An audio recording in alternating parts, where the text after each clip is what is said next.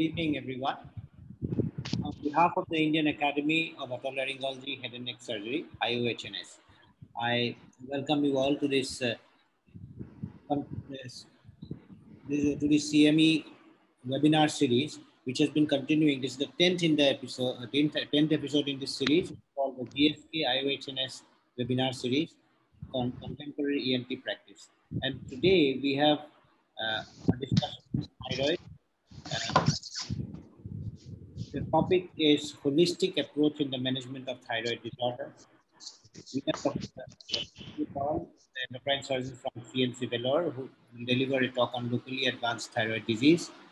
And the moderator of this panel, which will follow, is by Professor Dr. Madan Kapre sir from Nagpur. Recording in progress. A very well-known name in ENT all over India and abroad.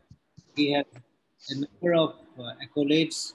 He has worked very intensively in the rural areas as well, and his work on tobacco awareness regarding tobacco cessation and its harmful effects have won him a lot of popularity. Sir has been one of the pioneers in thyroid cancer surgery in India, and actually when we talk about thyroid, his name immediately crops up. I hand over the microphone to Professor Madan Kapre sir to introduce Dr. M.J. Pal. Thank you, everyone.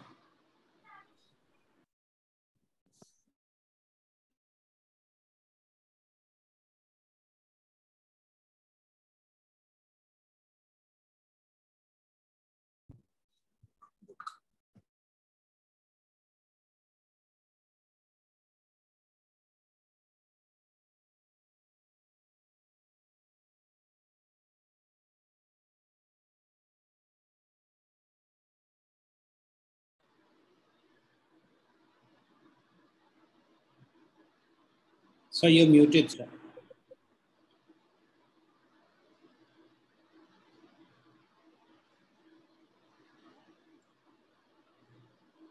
Sir, you are muted, and you can, if the connection is very weak, your video you can just switch off. Close down, sir.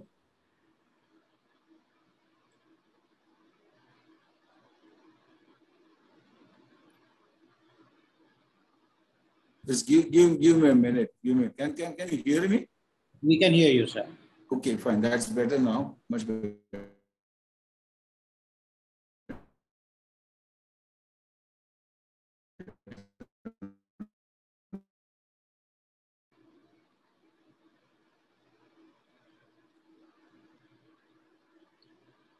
I think Vijay sir's net is a little unstable. We may put up the slide of Dr. M.J. Pal. Can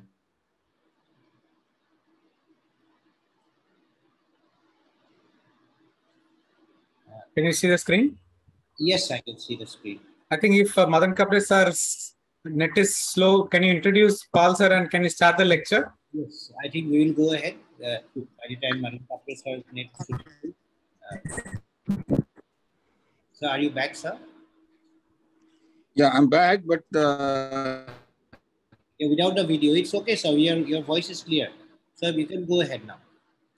Okay, that's good then. Yeah, that's fine. I'll just start off because then by the time Professor Paul finishes his talk, I could be back with my new connectivity. The weather is very bad over here. It's cats and dog raining, so we're losing the connection time and again. So if you can hear me, I will introduce this talk of Professor Paul. As you know, Professor Paul is a professor of endocrine surgery from CMC Vellore, and he specializes especially in endocrine and breast. He had lots of work with his original interest in thyroid and also the minimal invasive surgery for parathyroid and thyroid itself. He also, as his talk will continue, will be aware that he's also interested in advanced diseases because not many people will venture into thyroid cancer when it becomes little advanced. He has many awards and honors He is Linnaeus Palm visiting teacher at Karolinska Institute in Sweden. He is a very good combination of Obama Singh Grant Bioethics at Boston. And then, of course, there are some guest oration to his credit, Professor Krishnamurti oration, Professor K.D. Verma oration, and also at the international level like UK Breast Forum in 2021. A very illustrious person, and the department that he comes from, I am very impressed by the simple numbers of things they are doing over there, because one of his colleagues, Deepak, is a very close friend, and I keep hearing and we try to emulate what goes on in Vellore in our institute. So that will speak volume about what respect I have for the Vellore Institute and Professor Paul and the team in particular. So with this little introduction, I will request Dr. Professor Paul to start his talk on keynote address on management of advanced thyroid cancers.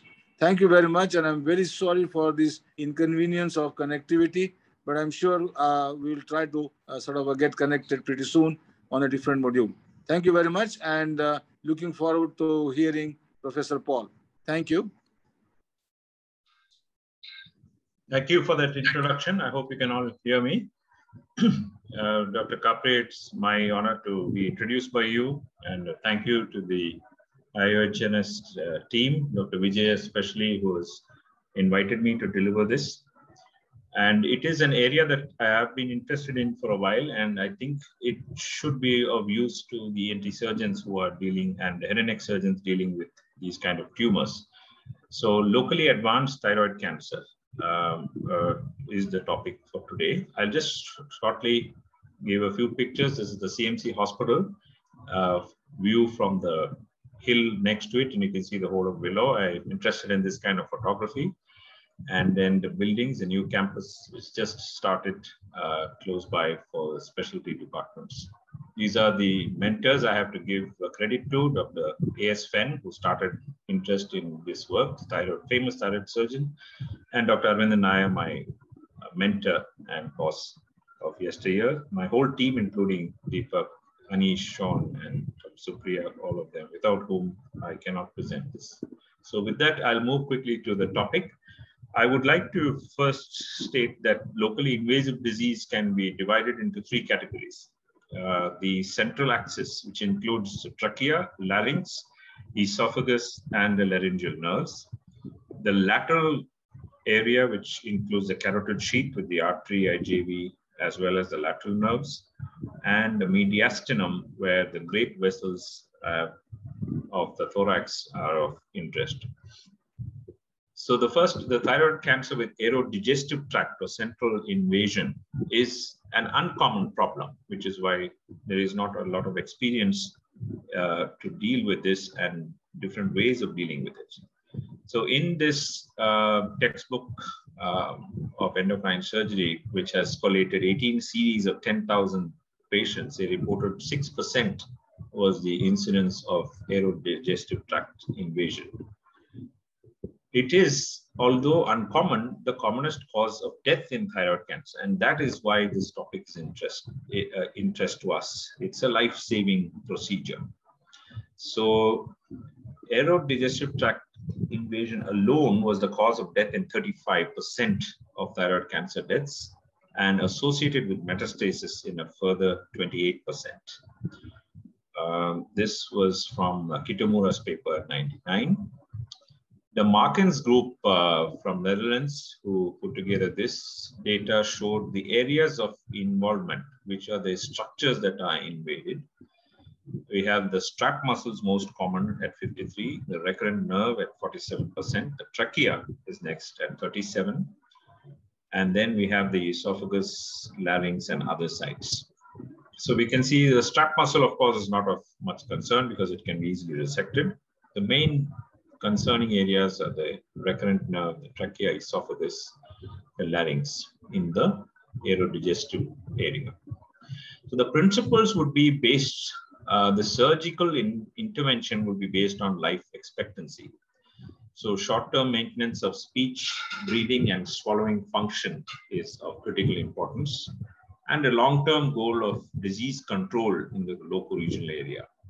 We can use external beam RT or non-surgical management options and consider neoadjuvant TKI to reduce the tumor to make it more operable, or even chemoradiation in some settings. And this decision obviously is best made in a multidisciplinary team where we get the input from the radiation and oncology colleagues before we take this decision, including a detailed discussion of appropriate imaging, usually the CT scan or MRI with our radiology colleagues. Now, this is a very famous picture of the stages of tracheal invasion and comes from the Grillo group in US. Shin was the first author of this publication, so it's called the Shin staging, the pathological staging of papillary carcinoma with airway invasion. So you have basically 4 stages. And I've written below the image what appropriate surgery can be done depending on the level or depth of invasion. So you can see in image 1, stage 1, there is carcinoma, which is coming from the thyroid and invading superficially onto the trachea. This is the cartilage, which is not, it is just on the superficial aspect of the cartilage. So this will be managed by just a shave. You can get gross and possibly microscopic control, which can be handled with simple techniques like iodine therapy. In stage 2, you can see now the cancer has invaded into the body of the trachea, and there are grooves between the cartilages. So that's where they extend between the tracheal cartilage rings and come into the main body of the tracheal wall. So here, even if we shave it, some microscopic disease or mild gross disease is left and will definitely require external beam radiation. Some, depending on the depth, would even resect trachea for this stage 2. That is still an option. But when it is stage 3 or 4, where the tumor has gone through full thickness, come submucosally, or has broken through the mucosa and can be seen endoscopically in the lumen, then definitely this one should be resected. So I think this gives a clear picture of how to manage. In the past, unfortunately, most surgeons would use shave and RT for even stage 3 and 4, and that led to poor outcomes. So that is now shown that these need to be managed by resection. So to shave or to resect, again, just a recap: superficial shave, intraluminal resection is required. The controversy is where stage 2 of varying depth, and that needs proper assessment by CT and bronchoscopy to tell us what is the actual depth and the intraoperative decision. Now here's an example. A 58-year-old female recently came with noisy breathing. That was the only first symptom, and that is the tragedy. Many of these, they remain very asymptomatic till they actually invade and cause respiratory symptoms. And on examination, there was a 3-centimeter fixed hard lump arising from the thyroid, in the thyroid region. And you can see here the CT showing intraluminal diseases, and the cartilage is seen as this white line. So if this is definitely stage 3 or 4, will be confirmed on bronchoscopy. So bronchoscopy, it was stage 4. This is how it appears at surgery. So here we've actually got the patient in the regular thyroid surgical position. This to my left is the superior, right is inferior, and we are looking from the right lateral aspect, and the ET tube is seen in the trachea. The tumor is here in the wall. So we have identified the invaded area and resected the trachea. You can see there is a margin superiorly and inferiorly, and this is the intraluminal tumor. This is the first tracheal ring and the cricoid. So here we have good a gap to do a simple tracheal resection. This image shows post-resection. We have both the ends, and what we do is we actually intubate the lower end with a tube in the field and then perform the anastomosis. Usually what we find is about 4 centimeters can be resected without too much trouble in doing an anastomosis. Here's the anastomosis, where the upper and lower ends are joined by interrupted sutures. Vicryl can be used, absorbable. We sometimes use a silk suture to provide buttressing force from the tracheal cartilage to the trachea below, but not all are required. Now, this is a view before and after resection. This is from a publication by Lin. You can see the luminal bulge here, and this is the anastomosis after the resection. So it heals very well, trachea being well vascularized.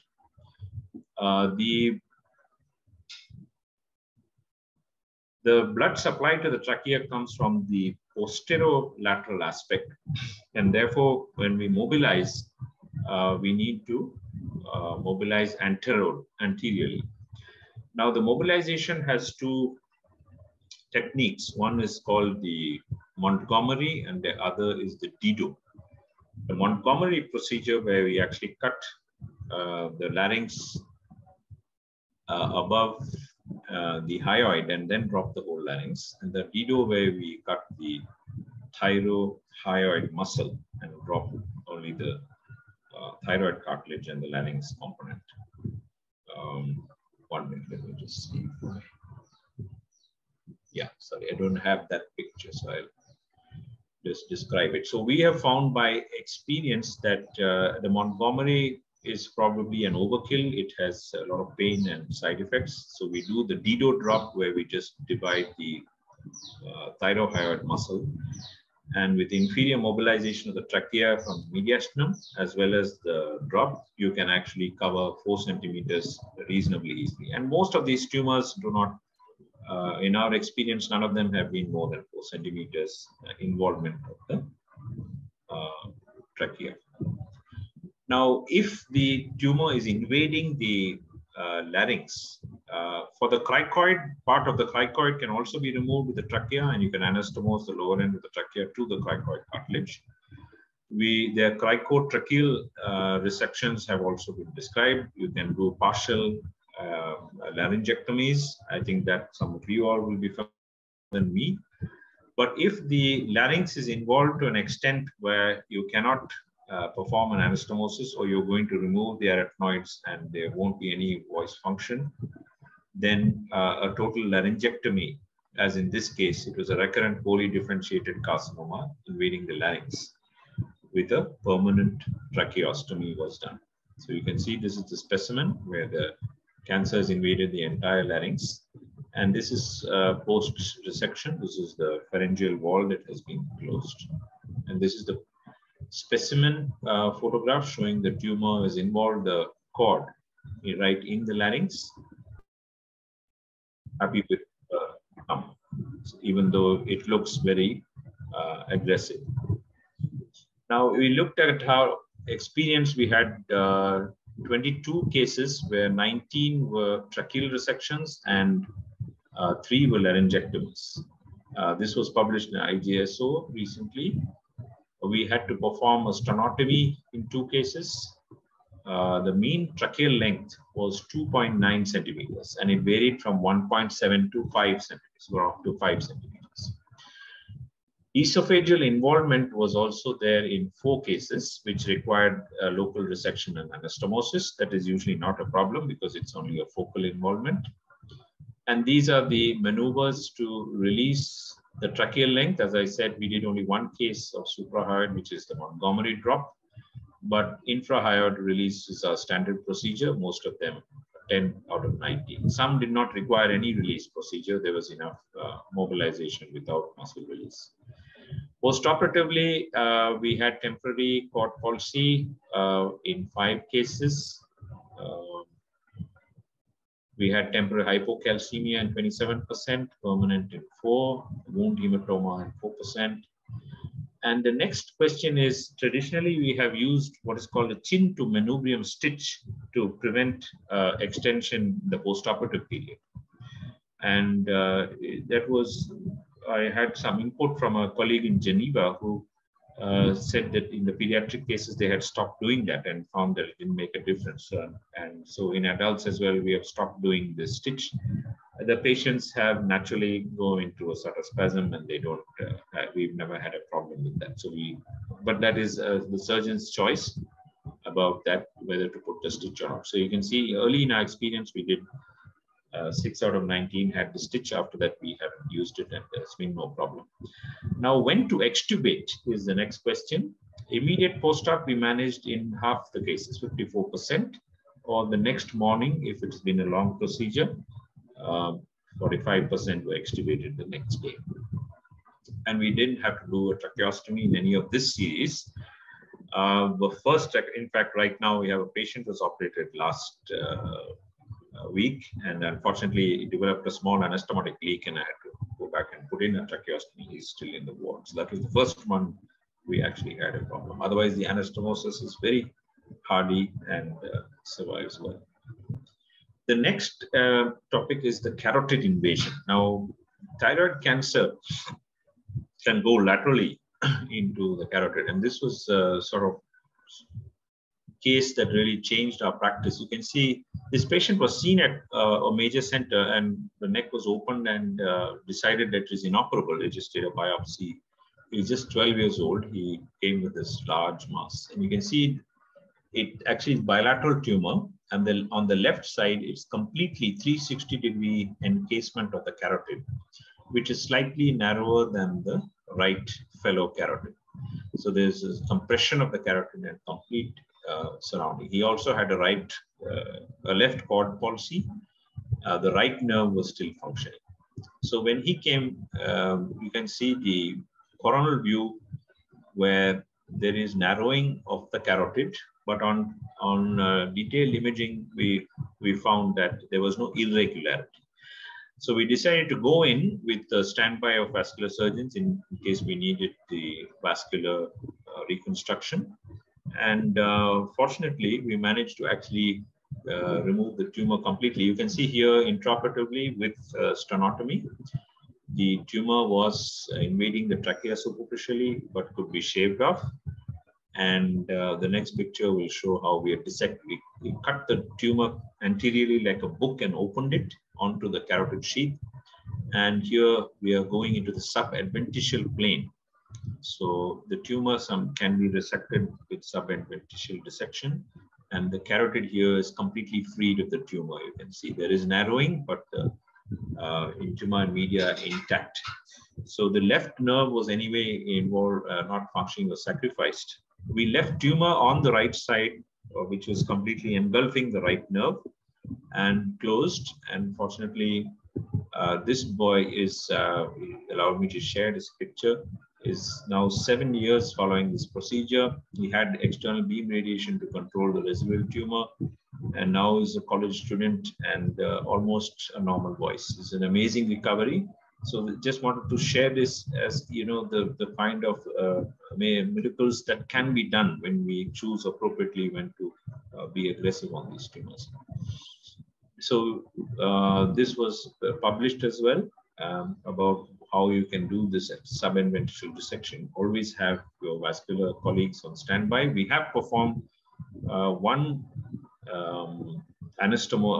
reconstruction of carotid. And in fact, that one had a blowout and we had to stent it post-op, but still patient survived. So these are challenging cases. The next topic is about the recurrent laryngeal nerve invasion. Now, this is, of course, the one that worries us the most. But we refer usually to Akira Miyochi's paper in 2009, where there's improvement in phonation after reconstruction of the laryngeal nerve. These are the options. You have 4 options. You can either transect and just resuture primarily using either a microscope or a device for magnification. Then if there is loss of length and you cannot bring it together, you need a cable clout. So we can use the ANSA, so ansa cervicalis nerve, which is there on the right at the carotid sheath.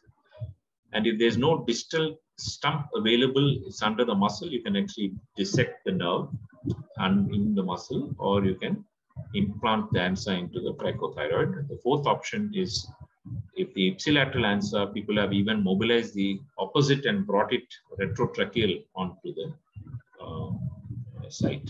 So in our experience, this is a case where you can see the first picture on the left shows the tumor invading the nerve completely, and we resected the component and resutured it directly. So, but we didn't have very good results.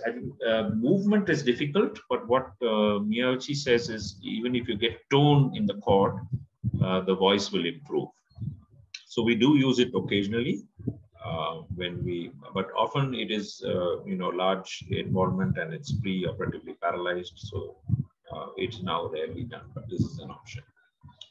This is another case where there is multiple, locally advanced as well as metastatic disease. So you have a huge, this turned out to be a Hürthle cell carcinoma. Patient was trying alternative medicine for a long time, and it grew to a large extent. There's external metastasis as well as spine metastasis. So this is the level of tracheal compression, and the carotids are pushed laterally, but fortunately not invaded. This picture shows the thyroid and also the sternal metastasis, the spine and spine, all three. I don't know if you can make out. There is thyroid here. You can see my arrow, and there is below that is the sternal metastasis, and in the bone here is the spinal wedge. So we did a combined procedure with neurosurgery and cardio and the thoracic surgeons. And here you can see the recurrent laryngeal nerve is shown with a white arrow. It's pushed laterally and saved. And that is the post-operative view after resection of the tumor. And the neurosurgeons did the spine as well, resection. So this is her. She had a tracheostomy. Unfortunately, the nerve didn't function, but we kept her on a tracheostomy. And this is actually 6 years following that procedure. She has now developed a brain metastasis and is undergoing radiation to the brain. But given the primary presentation, the fact that you can get to 6 years life is an amazing feat. This is another very advanced case, was presented with a large, this entire thing is papillary carcinoma. And here we have used a preoperative embolization because it was quite vascular. You can see this is the embolization picture. And during embolization and post-embolization, the vascularity has come down. And he also is now amazingly 12 years has survived. He's had 2 repeat operations for skin metastasis and axillary and cervical lymph node metastasis, but still going strong and very happy. So these are the amazing cases that we have come across. Now, the role of adjuvant EB, external beam radiation, can be considered for those at high risk of local recurrence, micro and macroscopic residual disease, extrathyroidal extension, and advanced nodal disease. And it's the discretion of the operating surgeon and the radiation oncologist. You have to consider the side effects, evaluate the possibility of redo surgery for a residue. And we feel that maybe there's no survival benefit. The data is still scarce, but it may alter the manner of death, that at least it won't be asphyxiation. So local control of disease is the aim. Sometimes you get these recurrent nodes. If you've done a proper thyroidectomy, but the nodes are only in the lateral group, these are fit cases for what we call percutaneous ethanol injection. This is a case presented with nodal disease following thyroid, and there was no central disease, so we managed successfully with percutaneous injection. In retrospective studies, people have reported good results. 84% successfully ablated using 1 to 3 sessions, and mean follow-up, there was only minor pain in the node, but no recurrence. Radio frequency laser has also been tried. This is the example of one of our cases where there's percutaneous ethanol, and you can see the consistency changing with the injection. This is an example of progressive disease in medullary thyroid cancer, where there is no real role for chemotherapy. So we try these tyrosine kinase inhibitors. Now there are newer drugs. We have vandatinib and cabozantinib are the standard, and newer ones like selpercatinib are being trialed. The standard one that's available in India, which is accessible and affordable, is sorafenib. So we have used this as well. It has this classic hand and foot peeling as the side effect, and the dose can be adjusted to the complications. So pre-treatment and post-treatment pictures showing the result of shrinkage with sorafenib, and then the patient was amenable to surgery, and that is removal of all the residual lymph nodes. Thanks to Deepak for these pictures. So I will end with that. This is the team. I would like to thank the whole team for all their valuable input, and I've done. Thank you very much. Well, thank you very much, Professor Paul. Extremely impressed. Terrific series. I wish, and I am so happy that I'm not living in Vellore and I'm not getting cases like the ones you are getting.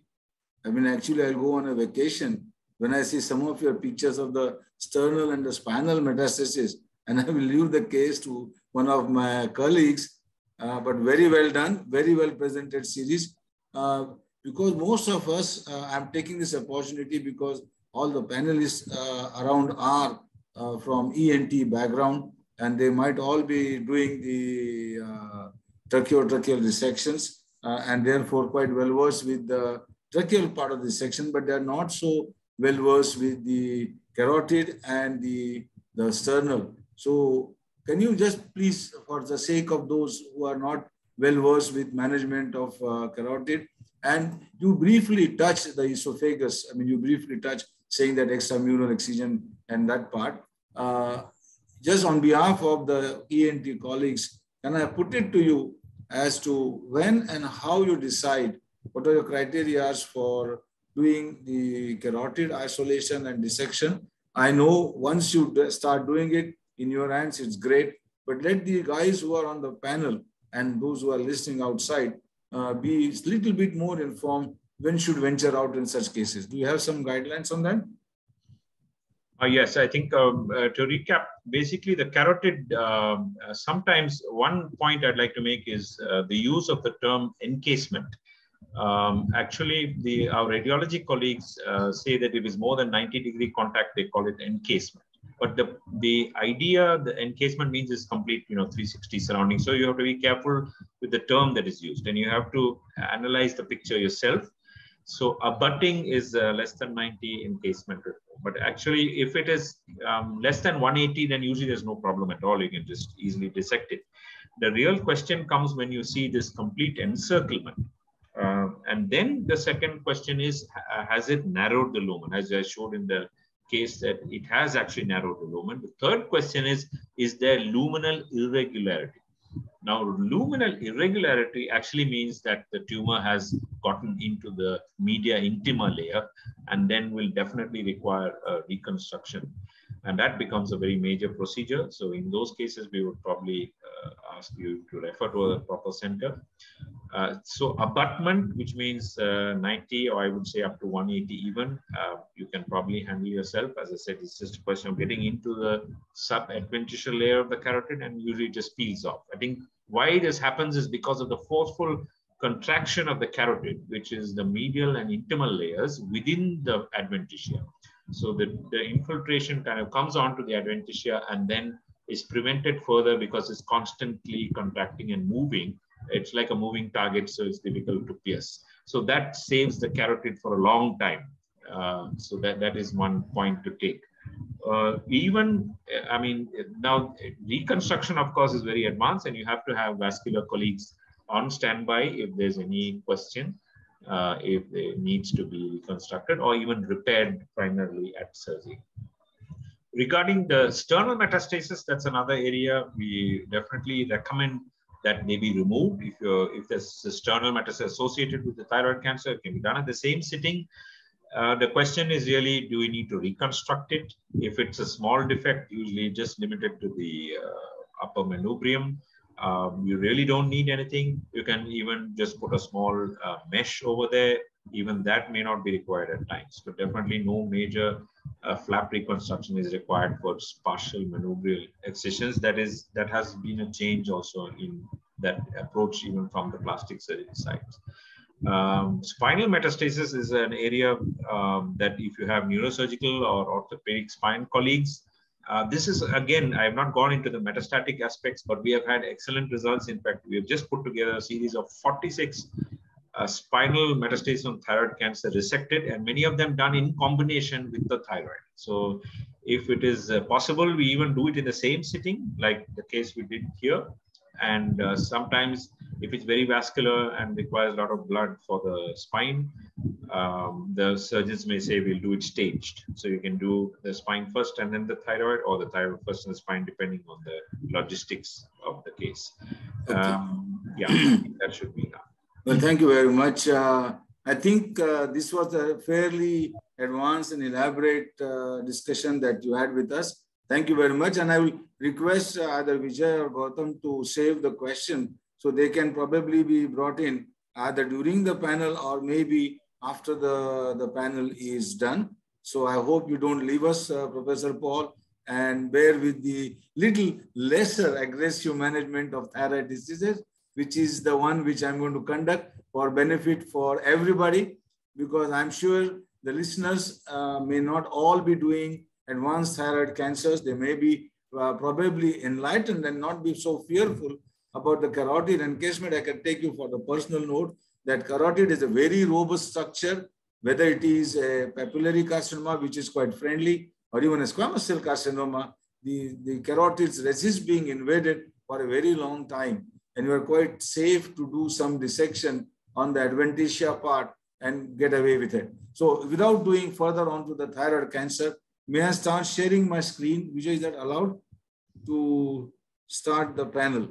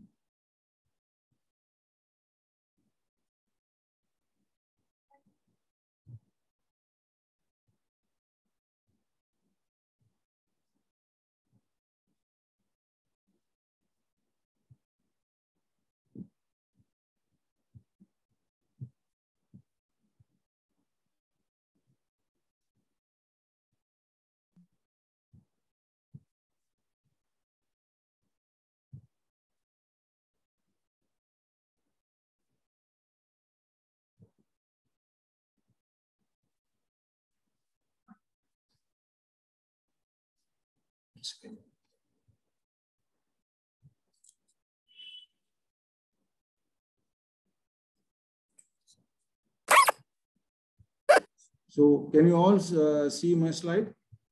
Yes, sir. Okay. Now we already heard and talked to Professor Paul. So you know all what he is and what kind of surgeries he's involved in. The next in line is a young and dynamic Rahul Modi from Mumbai. And he's a very thoroughbred thyroid surgeon. And he has the privilege of being trained by none other than Professor Gregory Randolph at Boston. And therefore, he's a combination of thoroughbred and also thoroughred, and also now graduating into a thoroughly skilled thyroid surgeon. Welcome, Dr. Rahul.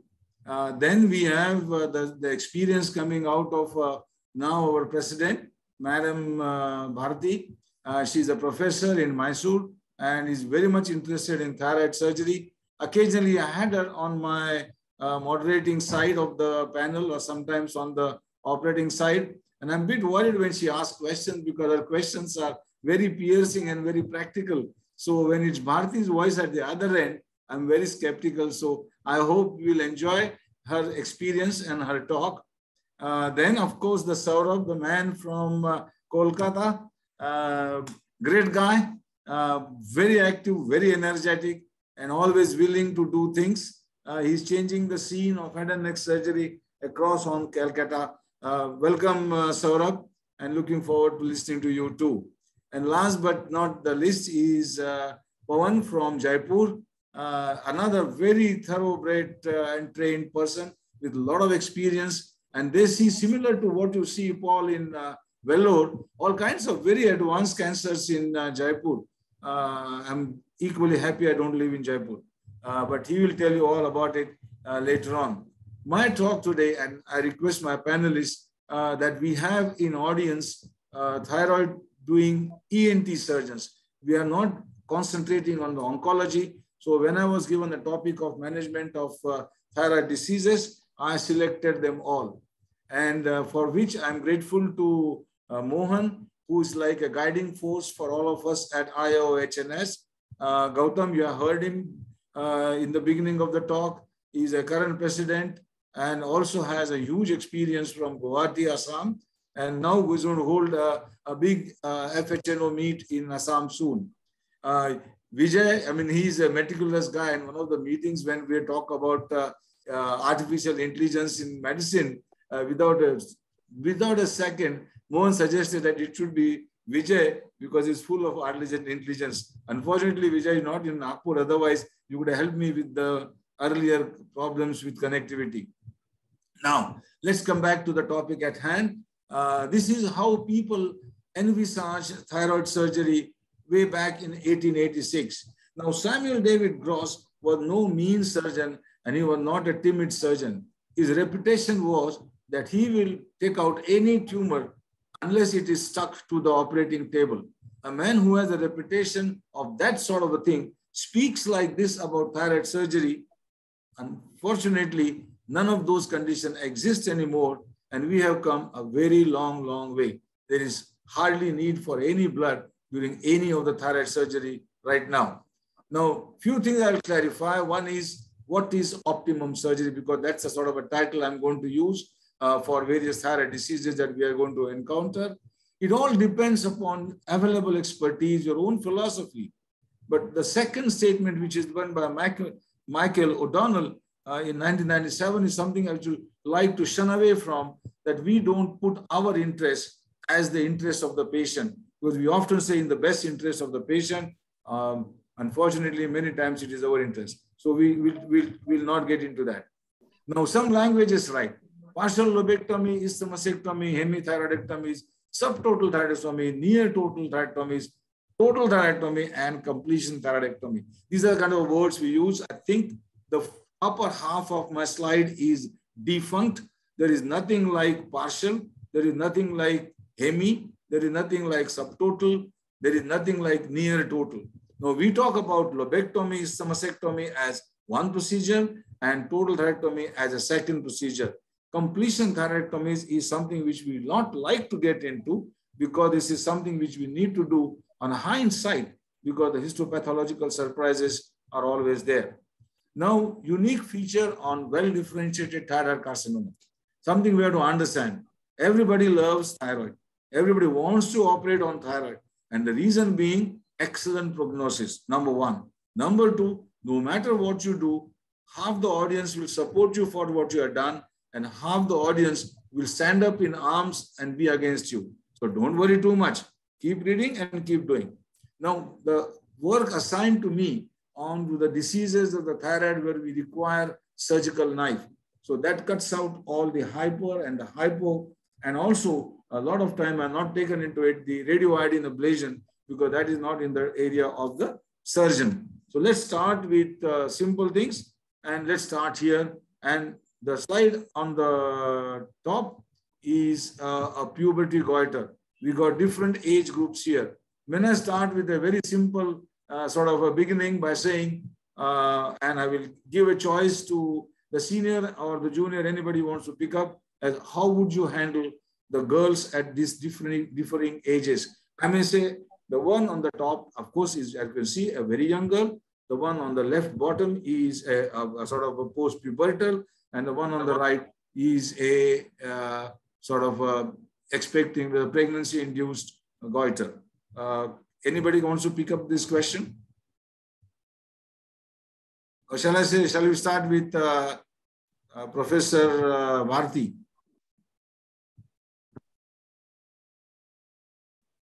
Yeah. Hello. Yeah, we can hear you now. Yes, sir. So the first is with this child, and we'll have to go for ultrasonographic examination. And second one is the TSH. And then depending on what we get, physiological goiter in this age group, then we take the help of either the endocrinologist we have with us or the pediatricians, and then we'll go ahead with the therapy depending on what TSH we get and what is the ultrasonogram report we get. If at all the ultrasound says that it is just a goiter and that's it, we will not go ahead with anything. And if the TSH is normal, we'll not, we keep the patient under follow-up. This is what is for this child. And the second is, this is what age groups are, the second lady? Hello. We are listening to you. The second lady is what? The second photo is what age? The lady on the this particular lady. Yeah, orange. The orange lady. She is a young post-pubertal girl, not married, and enlargement of thyroid we can just notice, but she's worried cosmetically. So that's the thing I put that picture up on the. Yeah. On then also here, if the ultrasonogram shows it's just a goiter and TSH is normal, or if it is high also, we treat them medically. We'll not do anything for her as long as it is a ultrasonogram shows it's a goiterous lesion. And third, here in this pregnant lady, if at all the ultrasonogram shows again the same goiter, we just keep quiet. We'll not. It all depends on our TSH level and the ultrasonogram report. If at all the ultrasonogram shows in any of these three, there is some suspicious, or if the TSH is either low, then our further investigation starts. If the TSH is low and our clinical examination shows that the patient is thyrotoxic, like the toxicity symptoms are there, then we go for scintigraphy. Otherwise, this will suffice. And if the ultrasonogram shows a nodule within this goiter and the features of this nodule, we need to see what exactly is there. If at all the ultrasonogram shows the nodule is something very worrisome, like you need to see if at all it is there with something like you think of, maybe you need to rule out malignancy, like the microcalcification is there, or the echogenicity is altered, or the vascularity is there, or one nodule is tall, all that features, then we investigate further. So this puberty goiter, this is what is. Well, thank you very much. You have covered practically everything. Just a few little things I wish like to ask more, a little bit more detail. Let's work backwards. Let's take this lady with the pregnancy. Saurabh, at what level would you like her TSH to be?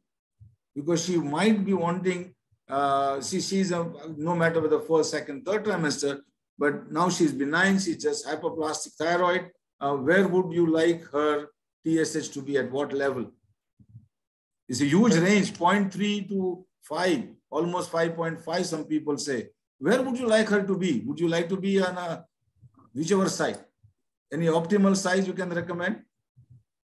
Sir, frankly speaking, we seldom deal with such patient other than malignancy.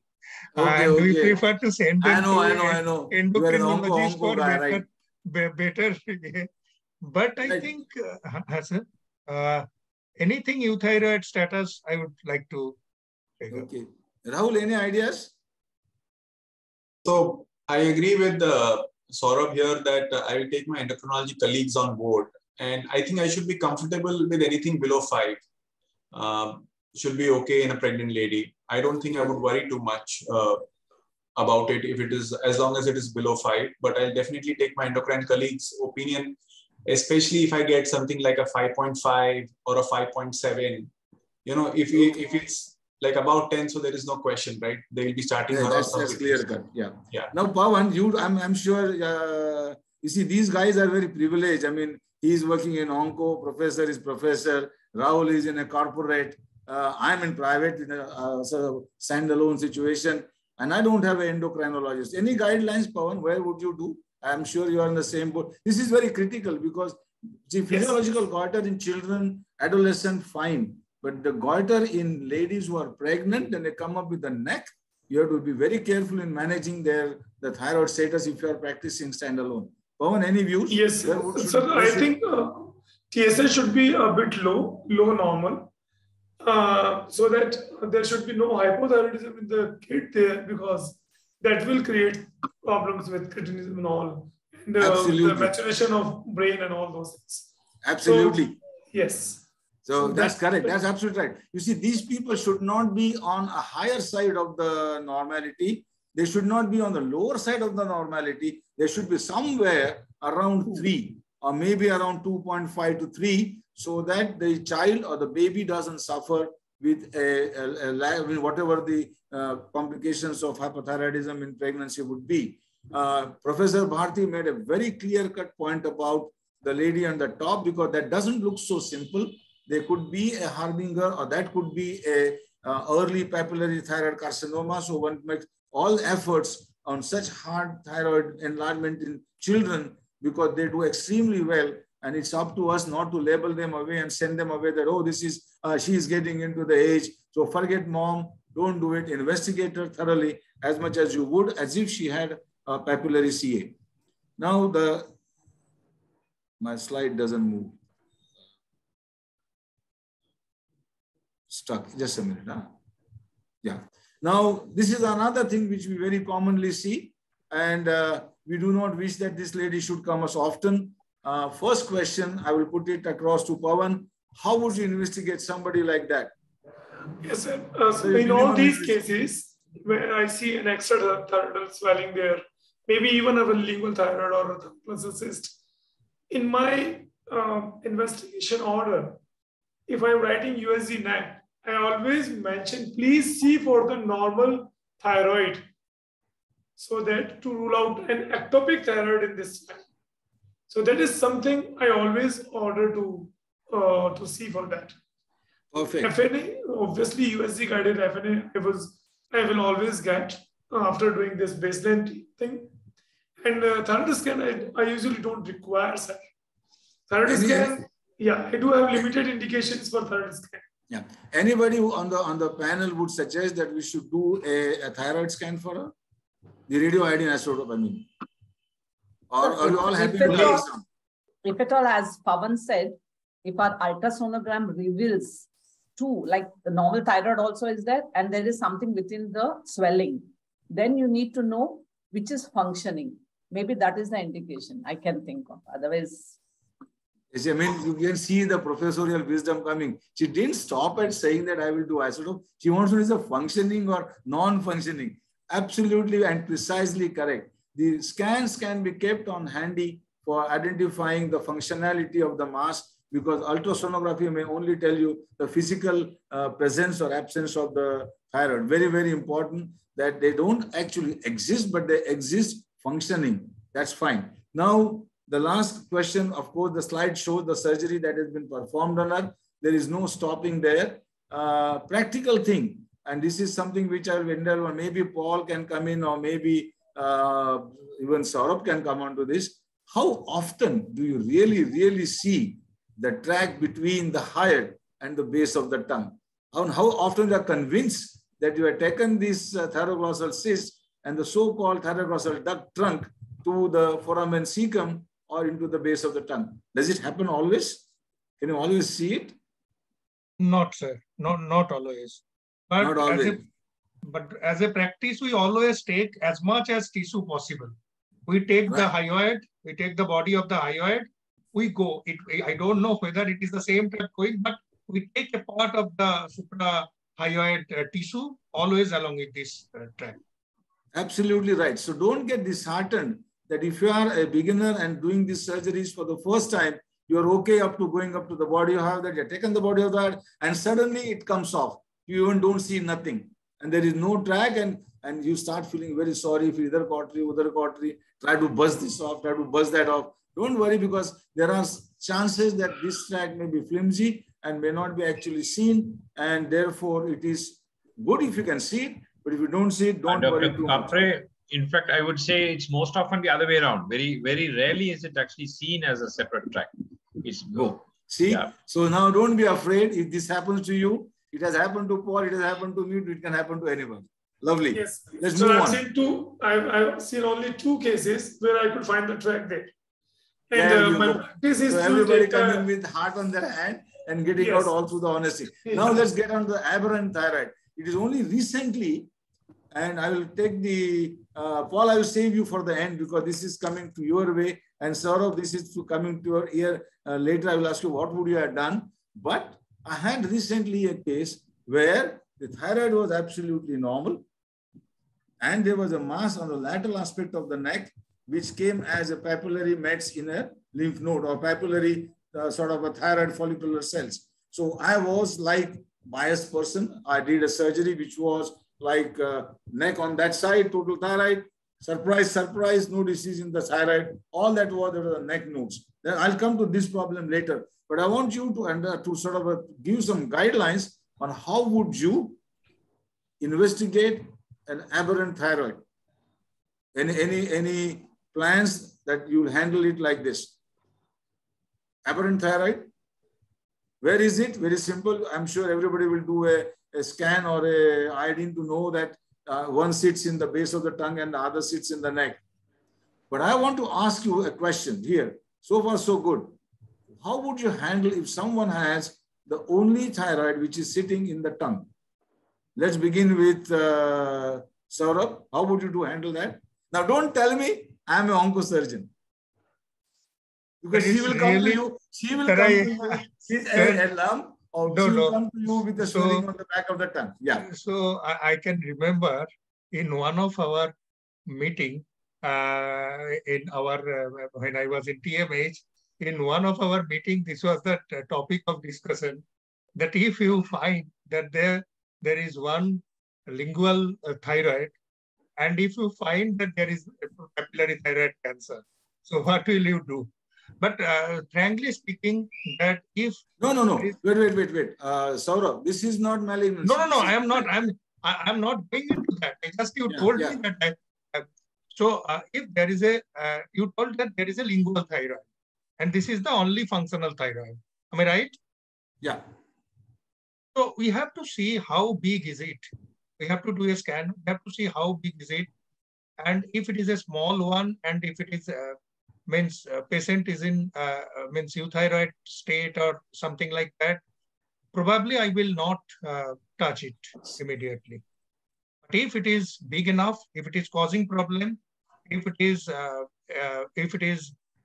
causing difficulty in deglutition, maybe if it is that big difficulty in means respiratory problem, then we have to address it. Otherwise, I don't think I will touch it. Anybody in the panel who has access to the robot and who has got access to the robotic midline tongue base or valvular surgeries would consider doing the only thyroid causing symptoms, huge. You manage everything. You try to sort of do all the medical management. This has failed. Would you then consider doing a surgery? Or would you still sit back and say no surgery? All? Any views? Yes, as you said, if you've tried medical management and failed, then excision. Very interestingly, the lingual thyroid is very, very rarely associated with malignancy.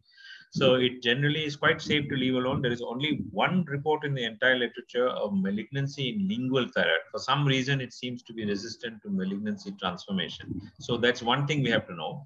If it is causing symptoms, then there are basically 3 approaches. As you said, the recent one, it is ideally suited to a robotic approach. To get the back of the tongue is difficult, both endoscopically and open. One other alternative is to do a transcervical lingual thyroid excision. At the level of the hyoid, you can make an incision and take the lingual base out from.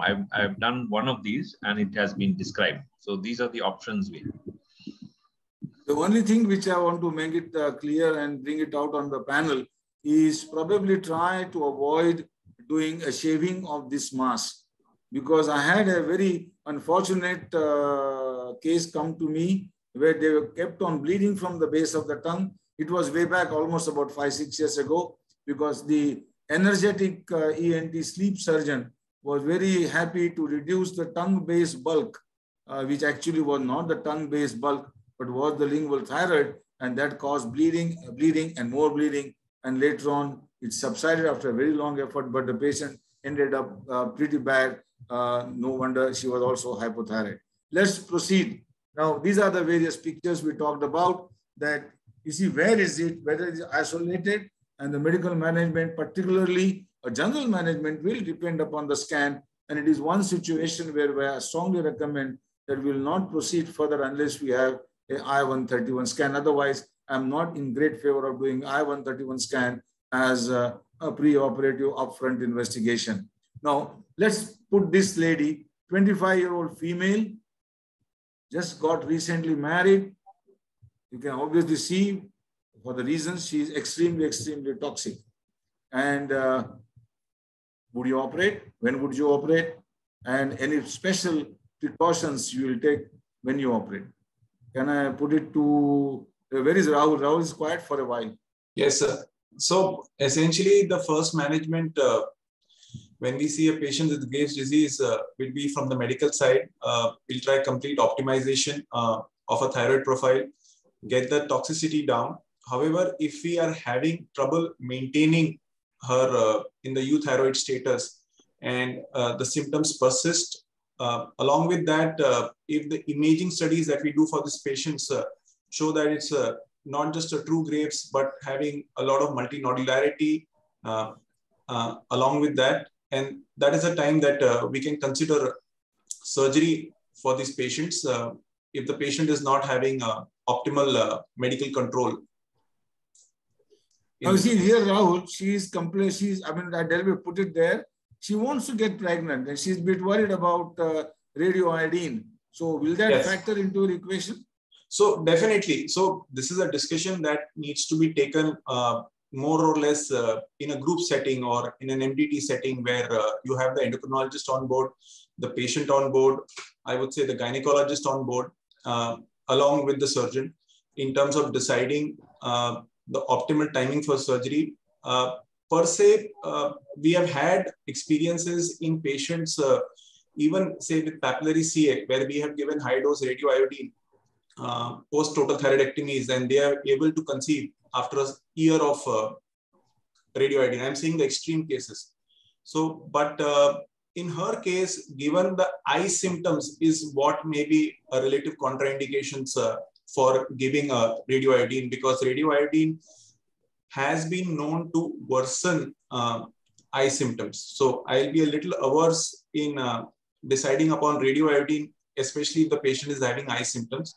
Otherwise, once medically optimized and prepared, one can plan ahead for surgery of this patient. Any special precautions or any special advice you will give? Tomorrow I'm going to operate a case on, let's say she is being operated. Would you say, do this, don't do this? So typically you would expect these thyroids to be very vascular, and they will be, sometimes I feel they will be far more challenging compared to a regular, say a total thyroidectomy that we do for, moderate grade, not the ones that Dr. Paul showed, but the regular total thyroids that we do for our papillary CS. Pre-op preparation, there has to be, you'll need the endocrinologist here to optimize her medically. And also, we generally err on the side in the sense of giving iodine to kind of reduce the vascularity of the gland. We start that about a week, 10 days prior to surgery. And then we continue it till the surgery. And then, I mean, we feel that in our experience, it has helped us in reducing the vascularity of the gland and made the surgery simpler. However, during the surgery, I would be very cautious in managing the blood supply getting control of the blood supply much earlier because I expect higher vascularity. And I would say that post-operatively also these patients would have, say, a higher incidence of hypoparathyroidism, although temporary, and the care. So a little more finesse in the surgery. And I would like to request this to be done with experienced hands and not as a first-time surgeon. That is the message that I would like to give for these patients. Professor Bharati, do you have any special advice on surgery apart from whatever Rahul had just mentioned? So usually we give beta blockers. Yeah. So that it prevents how much ever you control the thyrotoxic level. It's better to give propranolol because when we are dealing with the gland, there might be sudden release. So that protects our heart. So we give beta blockers. Beta blockers. Anything else Pawan would like to do for her? Yes, so routinely what we follow is a capsular dissection. If you talk about maybe malignancy or not malignant lesions, but when this situation is there, I would try to get the vascular control first. So I'll start with the superior thyroid artery because I want to get some vascular control so that my hormone does not go in the blood so much to cause any thyroid storm down there. What would you say about radio iodine? I mean, not radio, the Lugol's iodine Rahul mentioned. How many on the panel would use Lugol's iodine to reduce the vascularity? I don't use it. Bharat is nodding her head. No. Yeah, I don't use it. I don't have see Saurav on the screen, so I don't know whether Saurav is also doing do or is he agreeing? Who is agreeing on Lugol's iodine? No, I don't have experience with Lugol's iodine. I don't have experience. Right. Yeah, I have some other reservations. Paul, do you have anything to say? No, we used to use Lugol's, but I think the data has showed that it works only in the first 6 months of the disease when it can actually be demonstrated on Doppler to reduce vascularity. Now, we very rarely operate on, at that stage in the first 6 months of disease. So we now have given up actually Lugol's. And as was mentioned, the most important thing is the beta blocker to keep the pulse rate low. That's what the anesthetists want because of the intraoperative arrhythmia complications should be avoided. Yeah, see, I think Paul has mentioned the thing briefly. I will just take that point a little further. And the way I'll take it further is this is one case where you need to have the anesthetist, the endocrinologist, and the intensive care person right in your control, not control, you smile at them, you sweet talk them, you buy flowers, chocolates, whatever you do, but they are probably as big a player in this game as much as you are as a surgeon. They should remember. The thing about the intraoperative thyroid storm, which we all worry about, and hopefully it will never happen to us. We take all the precautions like beta blocking and all that. But what I will recommend to you very, very, very strongly is to consider what I'm talking now is we are all, no matter how small or big, we have to be most diligent and go soft-handed with these thyroid. These thyroids are little vascular. This is hard, and avoid doing all kinds of heavy retraction or pushing and pulling. And what you also do is at the slightest drop of a hint, you will probably do a muscle cut. I will not want to be egoistic here and probably release all the muscles. The third thing which I will probably do a little bit differently than Pawan is I will not so much worry about the bleeding part, but I want the exit part. I want to get the veins first on this occasion because I don't want the thyroid hormone to be released from the gland and go into circulation. So a little bit of blood, I don't mind, but I'll get the major veins first. I'll get the inferior thyroid veins first, then the middle. And when I go to the top, I would probably getting the vein first and then the artery so that I'm not getting a risk of getting a large amount of hormone sort of released in the circulation by the venous channels. That's very, very personal. Then other thing we should always consider is the amount of surgery. I'm sure everybody agrees on the panel that there is nothing like a near total or a subtotal or a less than a total here. It has to be total because unless you have got a whole gland experted, you will not have a good control in a post-operative period. The other indications which you will have to have arguments with the radiologist is about the role of radioiodine ablation of the gland. And if that has already been done, be extremely careful, but these glands are very fibrotic. We don't know which part is vascular, and these are the sort of a nightmare situation where somebody has already used radioiodine as a preoperative or planning in their toxic state, and then probably attempting to do a surgery. The surgery for this lady is simple because she has a toxic nodule. So I'm not taking her into discussion. For a documented toxic nodule, hemithyroidectomy is adequate and good. But in a non-documented, the grave disease, which we say general thyrotoxicosis, of course, is a total thyroid. Now, Hashimoto thyroid, another bugbear. Can I interface? Sorry. Yeah, come, please come. There are a few questions from the audience I have posted in the chat box. Wait a minute. There are 7 chat box questions, Vijay. You are an AI man. I am not an AI man. What is the time want to wait before? Okay, this question I got it. And this is a question I can put it to any one of the panelists is about what's the optimum time that you will wait before you are sure that your patient is ready for surgery. What is the optimum time? Who wants to come on that? And meanwhile, I'll search for more questions. Can we just look at other questions? Rahul, you want to come on that question?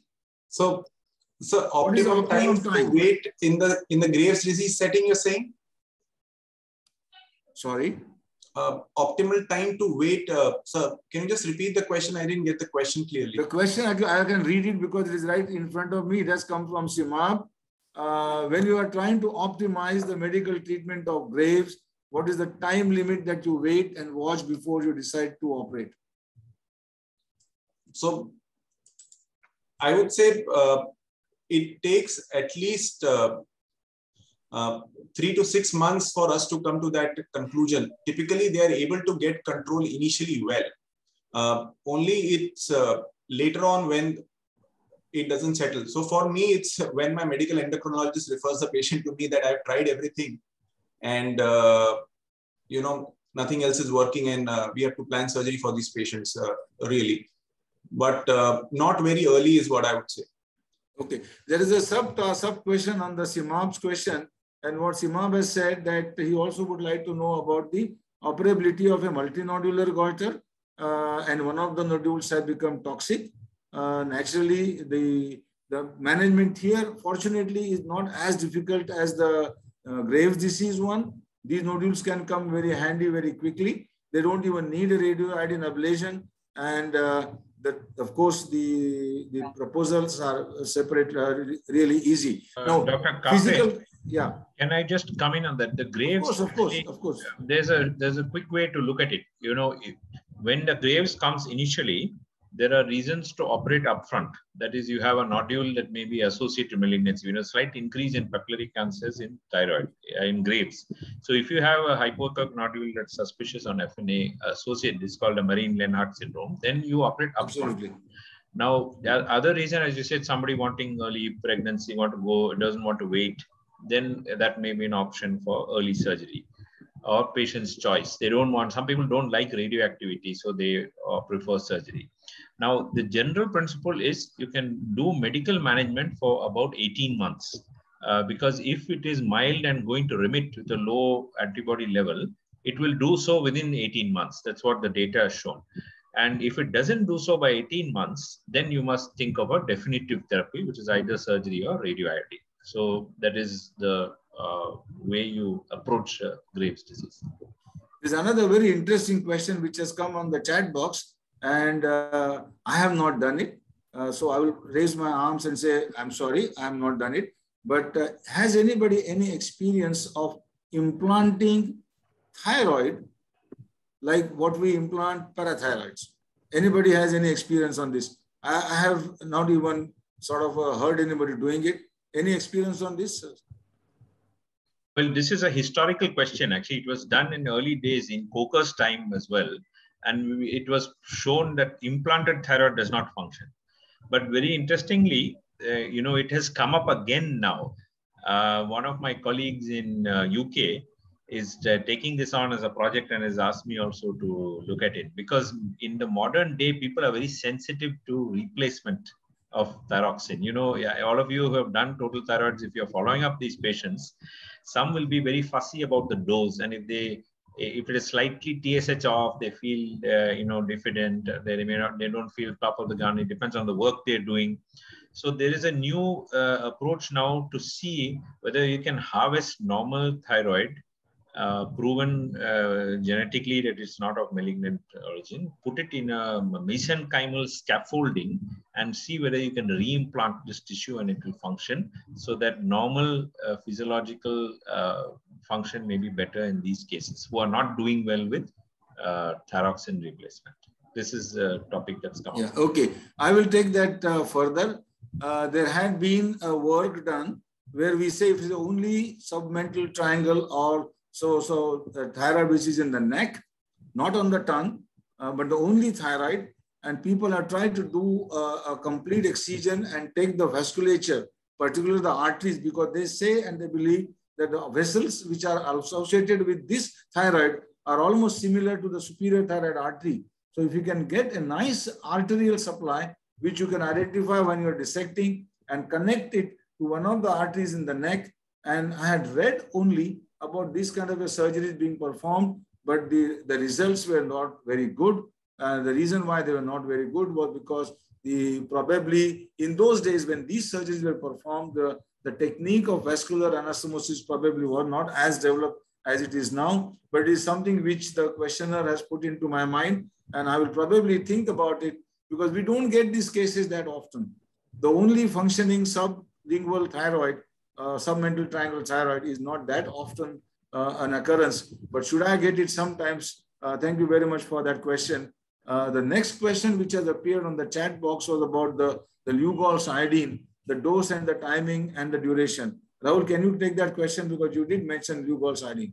So we typically do it, say a week, 10 days prior. We give it for minimum for a week, and we give it in the 2 drops of the Lugol's iodine diluted in a glass of water to these patients once a day for 7 days. So that's how we give it. We have a special pharmacy which kind of like manufactures it. It's called, so it's not something which is commercially available very easily, but it needs to be procured from a special pharmacy close to KIM hospital. So we just inform the patient to collect it. And since it's a planned surgery, we are able to do that. Okay, I hope you got your answer, sir. I didn't get the name, but I think Rahul has adequately explained the dose and the timing and the duration. Now, the lady here on the left, Hashimoto thyroiditis. Very hard, obviously seen cosmetically also. Anybody will be, what's your plan? I mean, that's the same lady has got the picture. Any advices on her? How would you handle her? I'm going to show one more picture of Hashimoto. Just keep this old lady. Now, I think Paul will be itching to answer this question. Can I give it to Paul? Paul is gone. No, I'm here. Yeah. No, Hashimoto, in the overall picture is, if we have a diagnosis, small goiter with antibody positive, 90% do not require surgery. Over time, they tend to shrink and calcify and regress. So if the patient, there are 2 reasons. One, the patient has an associated nodule, which you are suspecting may be malignant. And now, unfortunately, we're seeing a lot of these papillaries that come in a background of Hashimoto and hypoplasia. So the diagnosis itself is not an exclusion of malignancy. You have to identify the nodules and assess them independently. Or rarely, sometimes the patient have mixed antibody. You may have a Hashi with Graves toxicity. That's also an indication to operate. Or you may have a Hashi with a background nodular hyperplasia that has its own either secondary toxicity or suspicious nodule. And rarely, although it's classically described as painless, some may be firm and painful and causing local compressive symptoms. Those would be the ones to take out. And as we all know, these are difficult operatively. They just need to be handled. Yeah. Okay. Now, just a quick concluding on this particular lady, that she is an age group where you're worried about a long-standing Hashimoto thyroiditis turning into a malignancy, particularly the papillary form of the well-differentiated thyroid cancer. So very vigilant on her. because she is a case where we could be having a combination of picture event with small focus, which will eventually probably cause trouble. So I'll be very watchful on this lady and may consider surgery a little earlier. But if I have to take the next lady, this one, here probably I will not be too keen on surgery because there are no features indicating of interfering with her in surgical way. So these are the two kind of different picture where one would say yes, one would say no. Just a little question on the other kinds of thyroiditis that we handle. But before I move on to that, I must put a little question. This is a fighting question between all the endocrine doctors, which are clever doctors, and the not so clever doctor that are us, which are the surgeon. I mean, incidentally, you know, in my days, I don't know how it compared with your days, Rahul, but all the intelligent guys and those so-called who got the number 1, 2, 3, and 4 became physicians. And those who are from the bottom 10, 9, and 7 became the surgeon. Is it still the truth? Or I guess it's still the same, sir. I guess it's still the same. So when the meeting comes, now it's the intellect will say the carpenters. So let's put it like this. We have a Hashimoto, and the usual battlefield is how would you handle, when would you will give a suppressive dose of thyroxine? Will you use steroids? 2 questions. Do you believe in suppressing her thyroid by exogenous thyroxine? And do you believe on giving them steroids? Anybody can take the question. Madam, आप क्या करोगे? Painful, toxic, young lady. Yeah. So in subacute lymphocytic thyroiditis, I give steroids, short course. And then if the TSH is normal, I don't think I give any suppressive therapy, sir. What if TSH is slightly higher? I make it a little complicated. Now, because most of them will come to you in a hypertoxic or toxic state in the beginning part of their thyroiditis. Then also we don't give, sir. Then also you don't give. You will not consider suppressing the thyroid. No, we follow them up because in the initial phase, because of the hyperfunctioning. Yeah. I mean, in the initial phase, I'm talking it is hyperfunctioning. So we have more hormones. And when the burnt out stage, then we have the less hormones. So if the burnt out stage is there, then we give. Okay, what's the I'm saying in the burnt out stage. In the acute phase, there's no role. Yeah. Then practical question, practical answer. When you come to my age and you don't want to get into the debates on this, just send this patient to a very bright young endocrinologist and let him handle it. And we sort of sit back and enjoy and tell him, when you want me to operate, I'll come in. No, and that's just joking. Don't do it. Don't shy away. Face the problem. There are certain other things I would like to know very quickly. There are patients who often come to you with extreme dysphagia. Can't swallow, can't drink. And these are the extreme situations. But then there are also earlier patients. Many patients, I would say 30% of so-called globus hystericus that comes to our clinic with symptom of lump in the throat. If you palpate their neck carefully and run your finger on the thyroid and ask them to swallow, majority of them will say, it hurts here. It's a catch here. And they are very early lymphocytic thyroiditis. So I put this across that we talked about the extreme whether of the pain, fever, toxic. On the other side, they only come to you like a globus. I will still investigate them and treat them like an acute or sort of an inactive form of thyroiditis. The second lot of inflammatory conditions of thyroid are subacute, bacterial, and probably viral sometimes. And you will treat them on their own merit. The only thing which worries me, which I have not seen many, but does occur and keep it in the mind, is this boy. This is tubercular thyroiditis. And he went from pillar to post and nobody could get diagnosis. Ultimately, I was a clever man because I saw this and all I did was did a biopsy there and it came as a big granuloma and that was TB. So don't forget that TB in our country can hit anything. And don't think that the thyroid is an exception. Maybe we're under-diagnosing it. But if it's a known case, this boy even looked the faces of that boy. They even thought him as a nephrotic. Anyway, so that was about, and as I said, with my age, you become the best person to refer. Such cases will be, of course, an endocrinologist, which is a little cocky guy. Now, here it is simple. but always not so simple. This is a multinodular goiter. Somebody asked me a while ago, I think Simab, that one of these nodules are actually active, and she undergoes a surgery which is total thyroidectomy. On the other side, this is young lady. Now, often these ladies are put for radioiodine ablation of a toxic nodule. How many of you will agree that she should go for radioablation of a toxic nodule? Can I start with probably Pawan has not spoken for a while, and so has Saurabh. So any one of the two, Saurabh or Pawan? Yes. A lady with a toxic nodule, would you like to treat her with radioiodine? I would like to operate, sir, in first go. Because even with radioiodine, I've seen they're coming back. This nodule persists there, and she has got, most of the time, they have got this anxiety or harboring a cancer. So that is one thing which makes an indication there. And these toxic nodules, I have seen that even if you give radioiodine, they are coming back with the similar nodule, the similar problems patient had. So certainly I would operate if it is a euthyroid status. I would do euthyroid. Any other reason to operate? And I'm asking this question to Saurabh because he's a sort of a more aggressive surgeon amongst us, because the more aggressive become the onco surgeons. Na? You, Saurabh? Any other reason to operate? Sir, she said they come back, but there is one more reason to operate.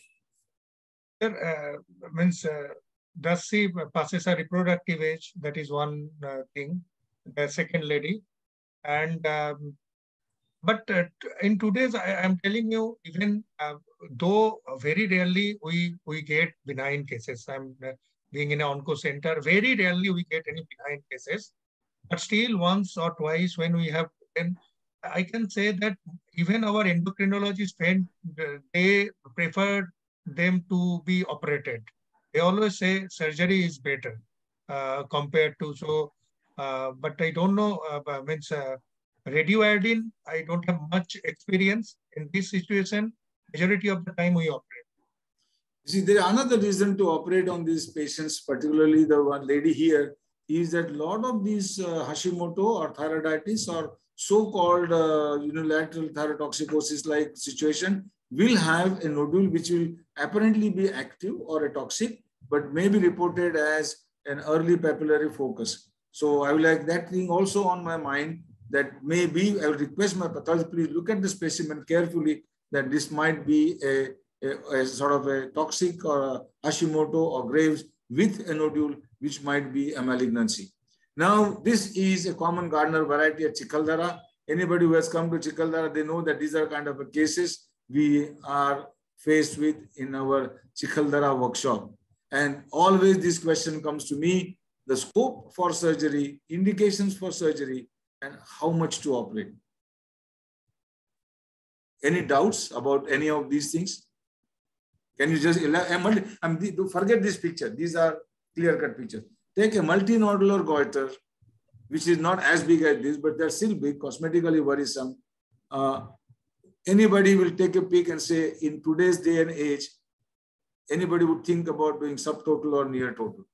Absolutely not. It will be total thyroid. Total thyroid. Pawan, you are raising your finger. Anything? So this is a big one. Even if it is a very small and it has got multinodularity, the chances of harboring malignancy in multinodularity is less than 1%, maybe to the tune of 1%. So if it is very small, it is not causing any dysphagia or dyspnea or change of voice, no recurrent involvement. And if patient has not got any cosmetic or anxiety concerns, then we can follow these cases. But if it is a large one, an apparent one, and patient has got anxiety, it is causing cosmetically disappealing appearance, then certainly they should be out. There should be no surgery like subtotal or near total now. It should be a total thyroidectomy to these cases if multinodular goiter involving both groups. Rahul, you have been to Chikaldara quite a few times. Yes, sir. Tell me your views. I am saying that the lady works in jungle, she doesn't come to the town, she cannot take Eltroxin, Thyroxin, where is she going to get the money from, etc., etc. Why don't you save some thyroid, sir? Answer that. So I'm really, because I think that the thyroid that we're going to save may not reliably help us also, sir. So it is not going to serve the purpose, and it is just going to make a job more difficult. I think, I mean, it's tragic that the access to medications there is still a concern, but I mean, we cannot compromise on surgery. I typically keep, I mean, Chikaldara cases that way, decision-making wise are pretty straightforward, I would say. I would not advocate leaving thyroid tissue behind, even in these patients. Generally, I keep a threshold of about 4 centimeters or more. So I feel if the nodule has grown till 4 centimeters, the nodule knows how to grow further. So typically malignancy or no malignancy, then surgery should be the way forward with the patient on board. Some patients, if they are not keen to wait, if they are keen to wait, then I'm happy to follow them up. But typically, I keep a threshold of about 4 centimeters, even in benign cases, to go ahead with surgery. Yeah, okay. Yeah. I tell you my answers to such questions where they come to me fairly often at Chikaldara. Number one is that there is no possibility of a redo surgery. End of the story. Number one. Yes. Number two is that even if I leave some amount of thyroid tissue behind, there is no guarantee that that thyroid tissue is going to work. Exactly. I mean, that's not going to be functional. So she will still require an L-toxin or a thyroxine support. The only logic that may be behind doing a near total or a subtotal on this lady, parathyroid. Absolutely, is the safety for the parathyroid, that if you are an occasional thyroid surgeon and do not feel confident in identifying or saving the parathyroid, maybe there is a wisdom in leaving the lower pole on both sides and thereby. But it's a hazardous thing to do. It is not technically possible. It is bloody affair. And if you try to cut through the thyroid, even at the lower pole, it bleeds like a stinker. So probably you pray to your gods and say that, please save me from parathyroids, and probably do your job as best as you can. But I think the scope and how much is a total thyroidectomy. The question has just come up here on the chat box saying about the NIFTP. But I'm going to touch that question, sir, in a little while when you come to the malignancy parts. And I'll save that question because I know it's a burning topic and we are facing it. And I have faced it much worse than anybody else has. So I'll come to that in a little while. And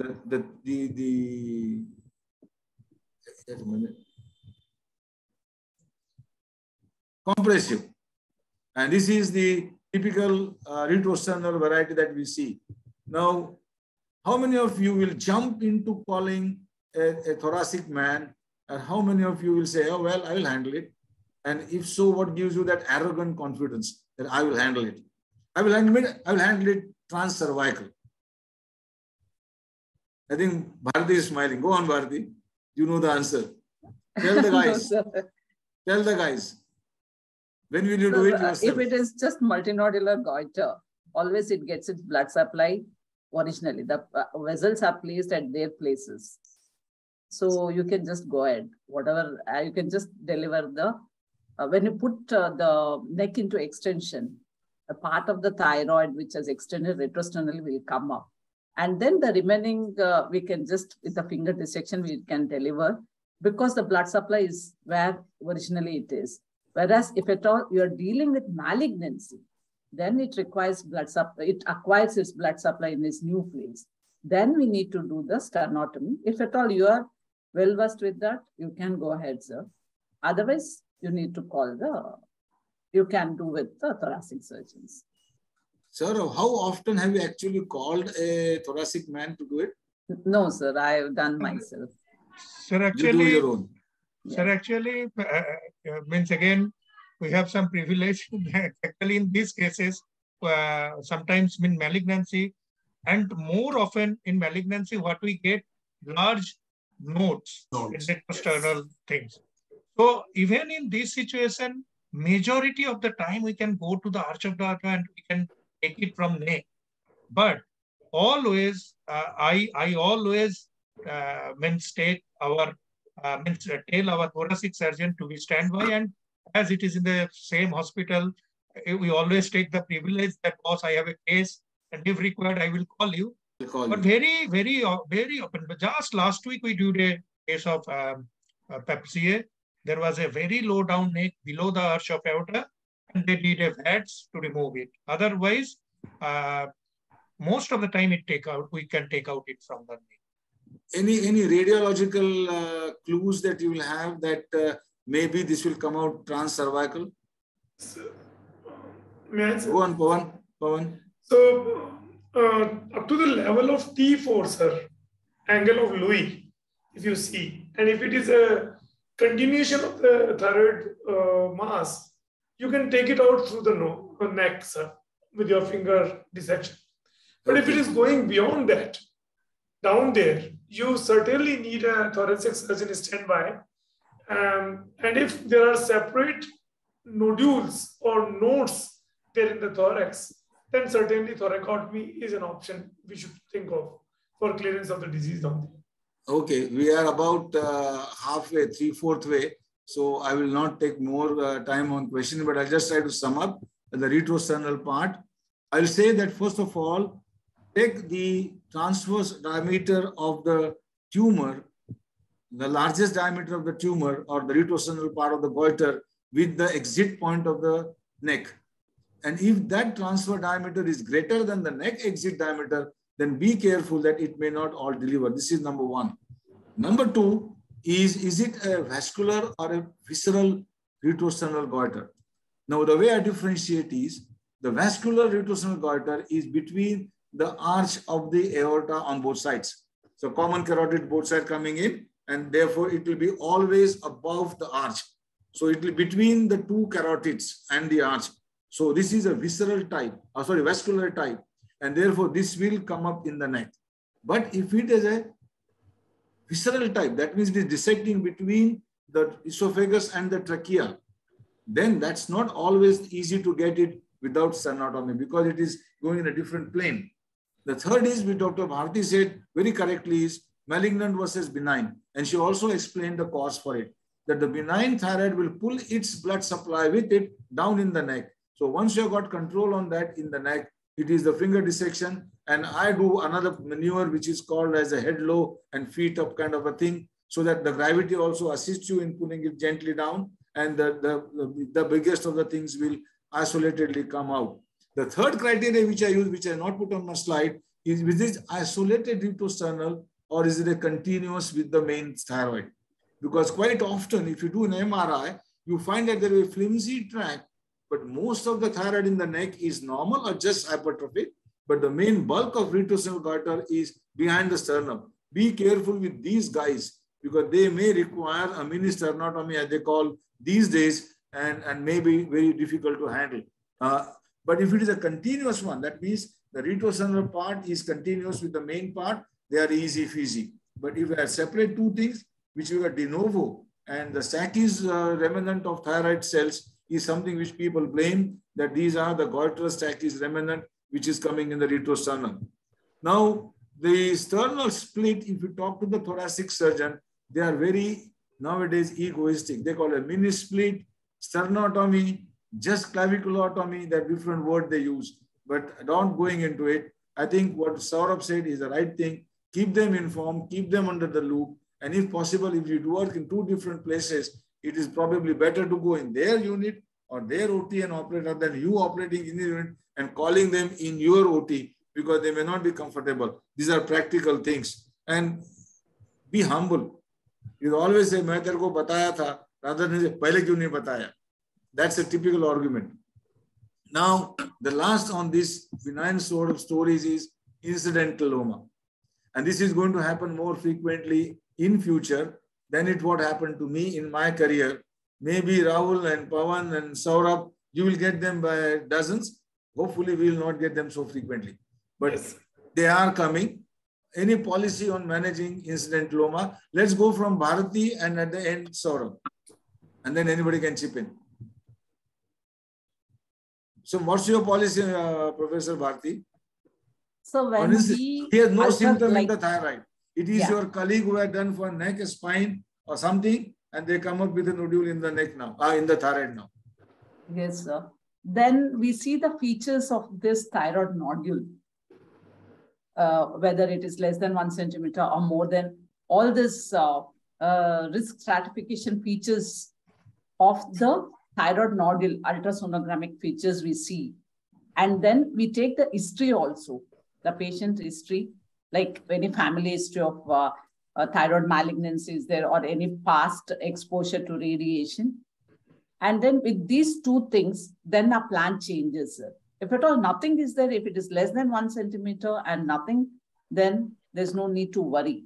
Whereas if at all there is something positive in the history or in the ultrasonic feature, then we need to go ahead and do the ultrasonogram guided FNAC. Okay. And then depending on that, then you will do whatever is required. Yeah. Rahul, anything, or Pawan, anything, and Saurabh, go on. So all incidentalomas, sir, needs to be treated like you would treat any other thyroid nodularity disease. I mean, just because they have been incidentally detected, we should not ignore them. We should follow the same routine that we approach any thyroid nodular disease. Get an ultrasound done to know the characteristics of the disease, get a thyroid function test done. And if you find any nodules which merit an FNAC, do that. I'm just a little more cautious about nodules which we get on PET scans. So FDG avid nodules tend to have a higher risk of about 30% risk of malignancy. So I will take that data into play when deciding upon further management. But just because they have been incidentally detected, we should not treat them differently. We should do our workup like we would do for any thyroid nodular disease and take the history and those points into consideration while managing these patients. Absolutely comprehensive. Just one more word now, because of these newer things happening post-op, a lot of people are getting, or even pre-op, not necessary, but they get their MRIs done. And Saurabh, what is your experience of somebody reporting a thyroid nodule where you had a buccal cancer or where you have got some other disease and the neck is been MRI'd, and in that MRI there is nodule? How will you handle that nodule now? It's an ipsilateral nodule on the thyroid for a buccal cancer or any other cancer. It depends, because what you say, if I am going for a buccal cancer and I am on my imaging, we got a nodule. As Rahul said, that any incidentaloma, whatever with the reason, whenever it is detected, we have to see what is it. So say after the FNAC, it comes as a papillary thyroid carcinoma. It may be an incidentaloma less than 1 centimeter. It may be 2 centimeter. So if we are planning or working up for a buccal cancer, definitely we are going to neck, and I will definitely address this thyroid. However, sometimes it happens that somebody is suffering from a GI cancer or a gynecological cancer. On PET CT evaluation, they found a nodule in the thyroid, and they already, means most of the time they do the FNAC, or even if they send us to them to us, any PET CT, what Rahul said, any focal uptake in PET CT. If there is a diffuse uptake, it is generally for thyroiditis. But if it is focal uptake, 33% chance, almost 1/3 are malignant. So you will needle it. But even if in this case, if there is a PAPCA thyroid, if it is small, we always discussed with other, means our colleagues who are dealing with, say, gynecological cancer or GI cancer. We assess what is the chance of survival or what is the prognosis of the disease.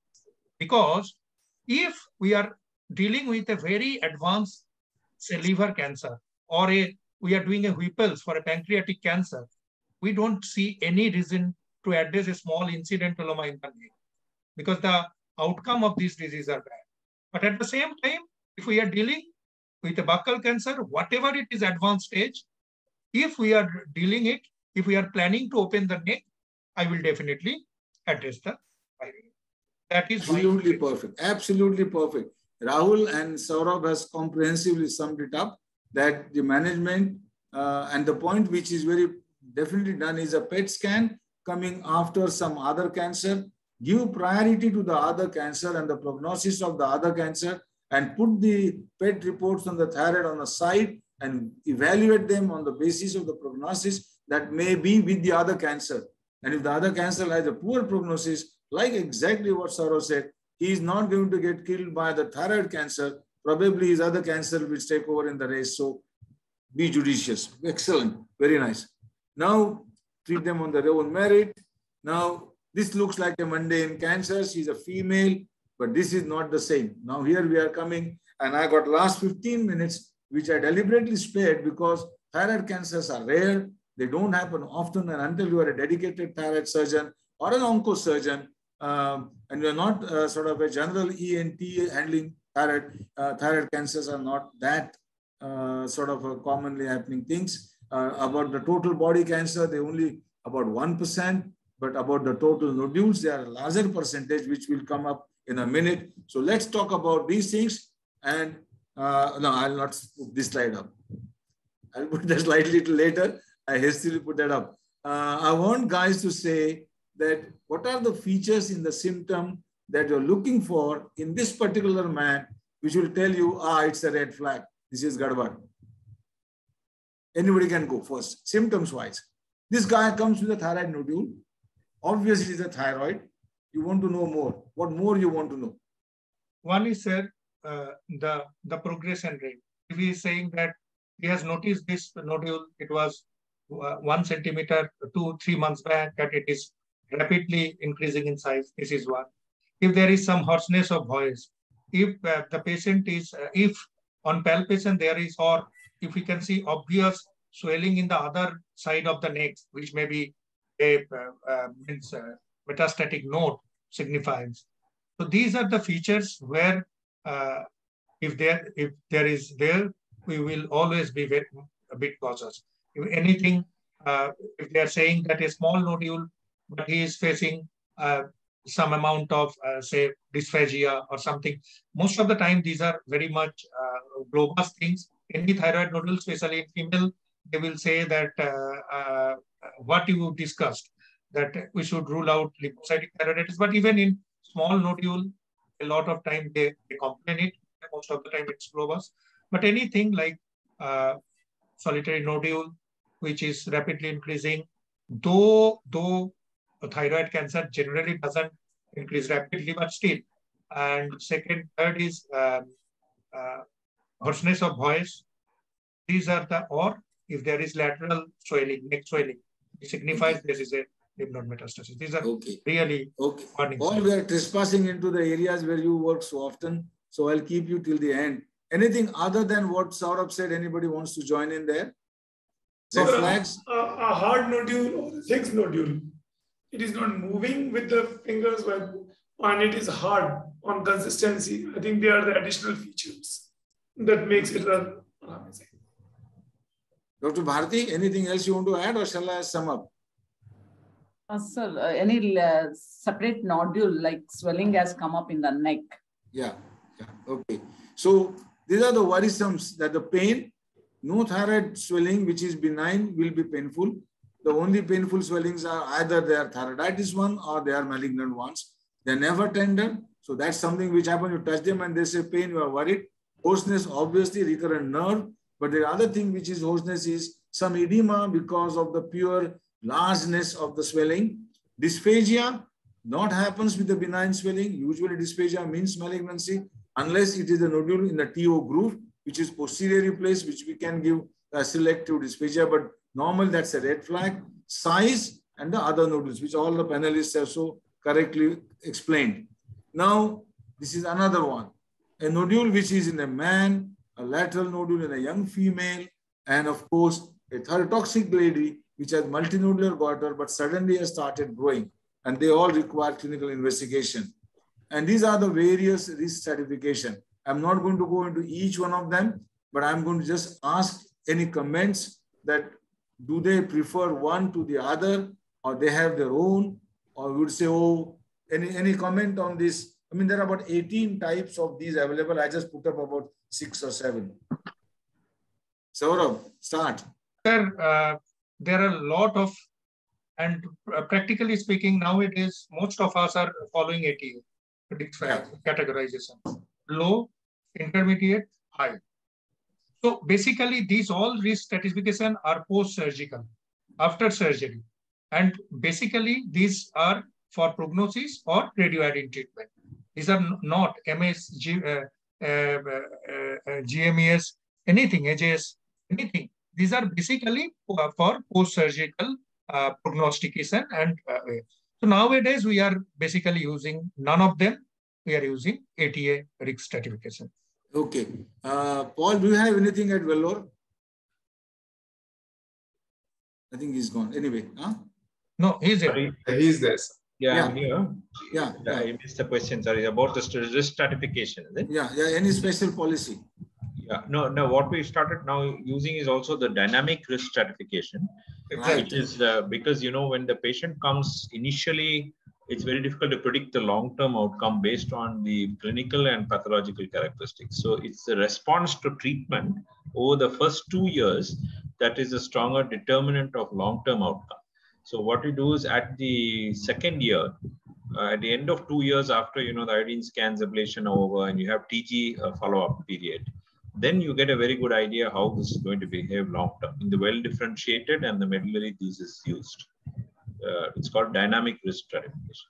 Exactly. Absolutely. You touched the point where I wanted to go, and Saurabh touched the first point. You see, we got so many of them, plethora of them, but the problem is that some of them do consider the pathology, which we do not know beforehand. They consider histology, which you don't know beforehand. They do not know the radioiodine avidity, which you do not know beforehand, number one. And the second thing is they change their place. What was high risk to begin with can become low risk, or what was low risk to begin with can become a high risk. And the single point of feature I'm telling you on the top there, look at the slide which I put in there, is a young lady with a not so big a nodule, but look at it, it's all adverse feature. If you look at that swelling, this looks like a high grade. It has come out, it has broken the thyroid, it is on the periphery of the tumor, it is in the upper half, so everything is wrong for it. But once you remove it and it's gone, she becomes low risk.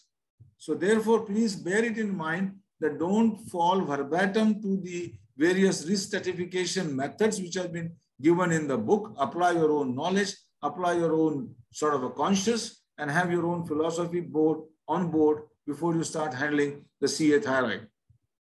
Now, this is what we all have known. This is what we all have been talking about. High risk tumors, low risk tumor, low risk patient, high risk patient. We know all this. And then the jigsaw, which goes which way, which is that low risk. I mean, I'm not, because I've got only 7 more minutes left. So I just put it there for everybody to know that if there is one feature which is low risk and the other feature is high risk, you take it as a high risk. If the both features are low risk, obviously it is a low risk. So depending upon, but all these old wives sort of stories don't hold true in modern context. And what really you should know is the dynamic stratification, that you keep on changing. You keep on adding to your knowledge. The pathologists, nowadays we are even molecular markers and all these things, take into account and then decide upon your own policy. If it is a high risk, there is no doubt. There is low risk, there is no doubt. But it is the intermediate group which kicks up the dust in all the oncology meetings. And people will leave, fight over the thing, and probably only a glass of beer at the end of the day will cool their arguments between them. Because people feel very strongly about one way or the other. Now, optimal surgery can just, I mean, I got about 4 of them, so let's run fast. 25-year female, 1.5 nodule, deliberately put it at there, not 2, not 1, not 4, just 1.5.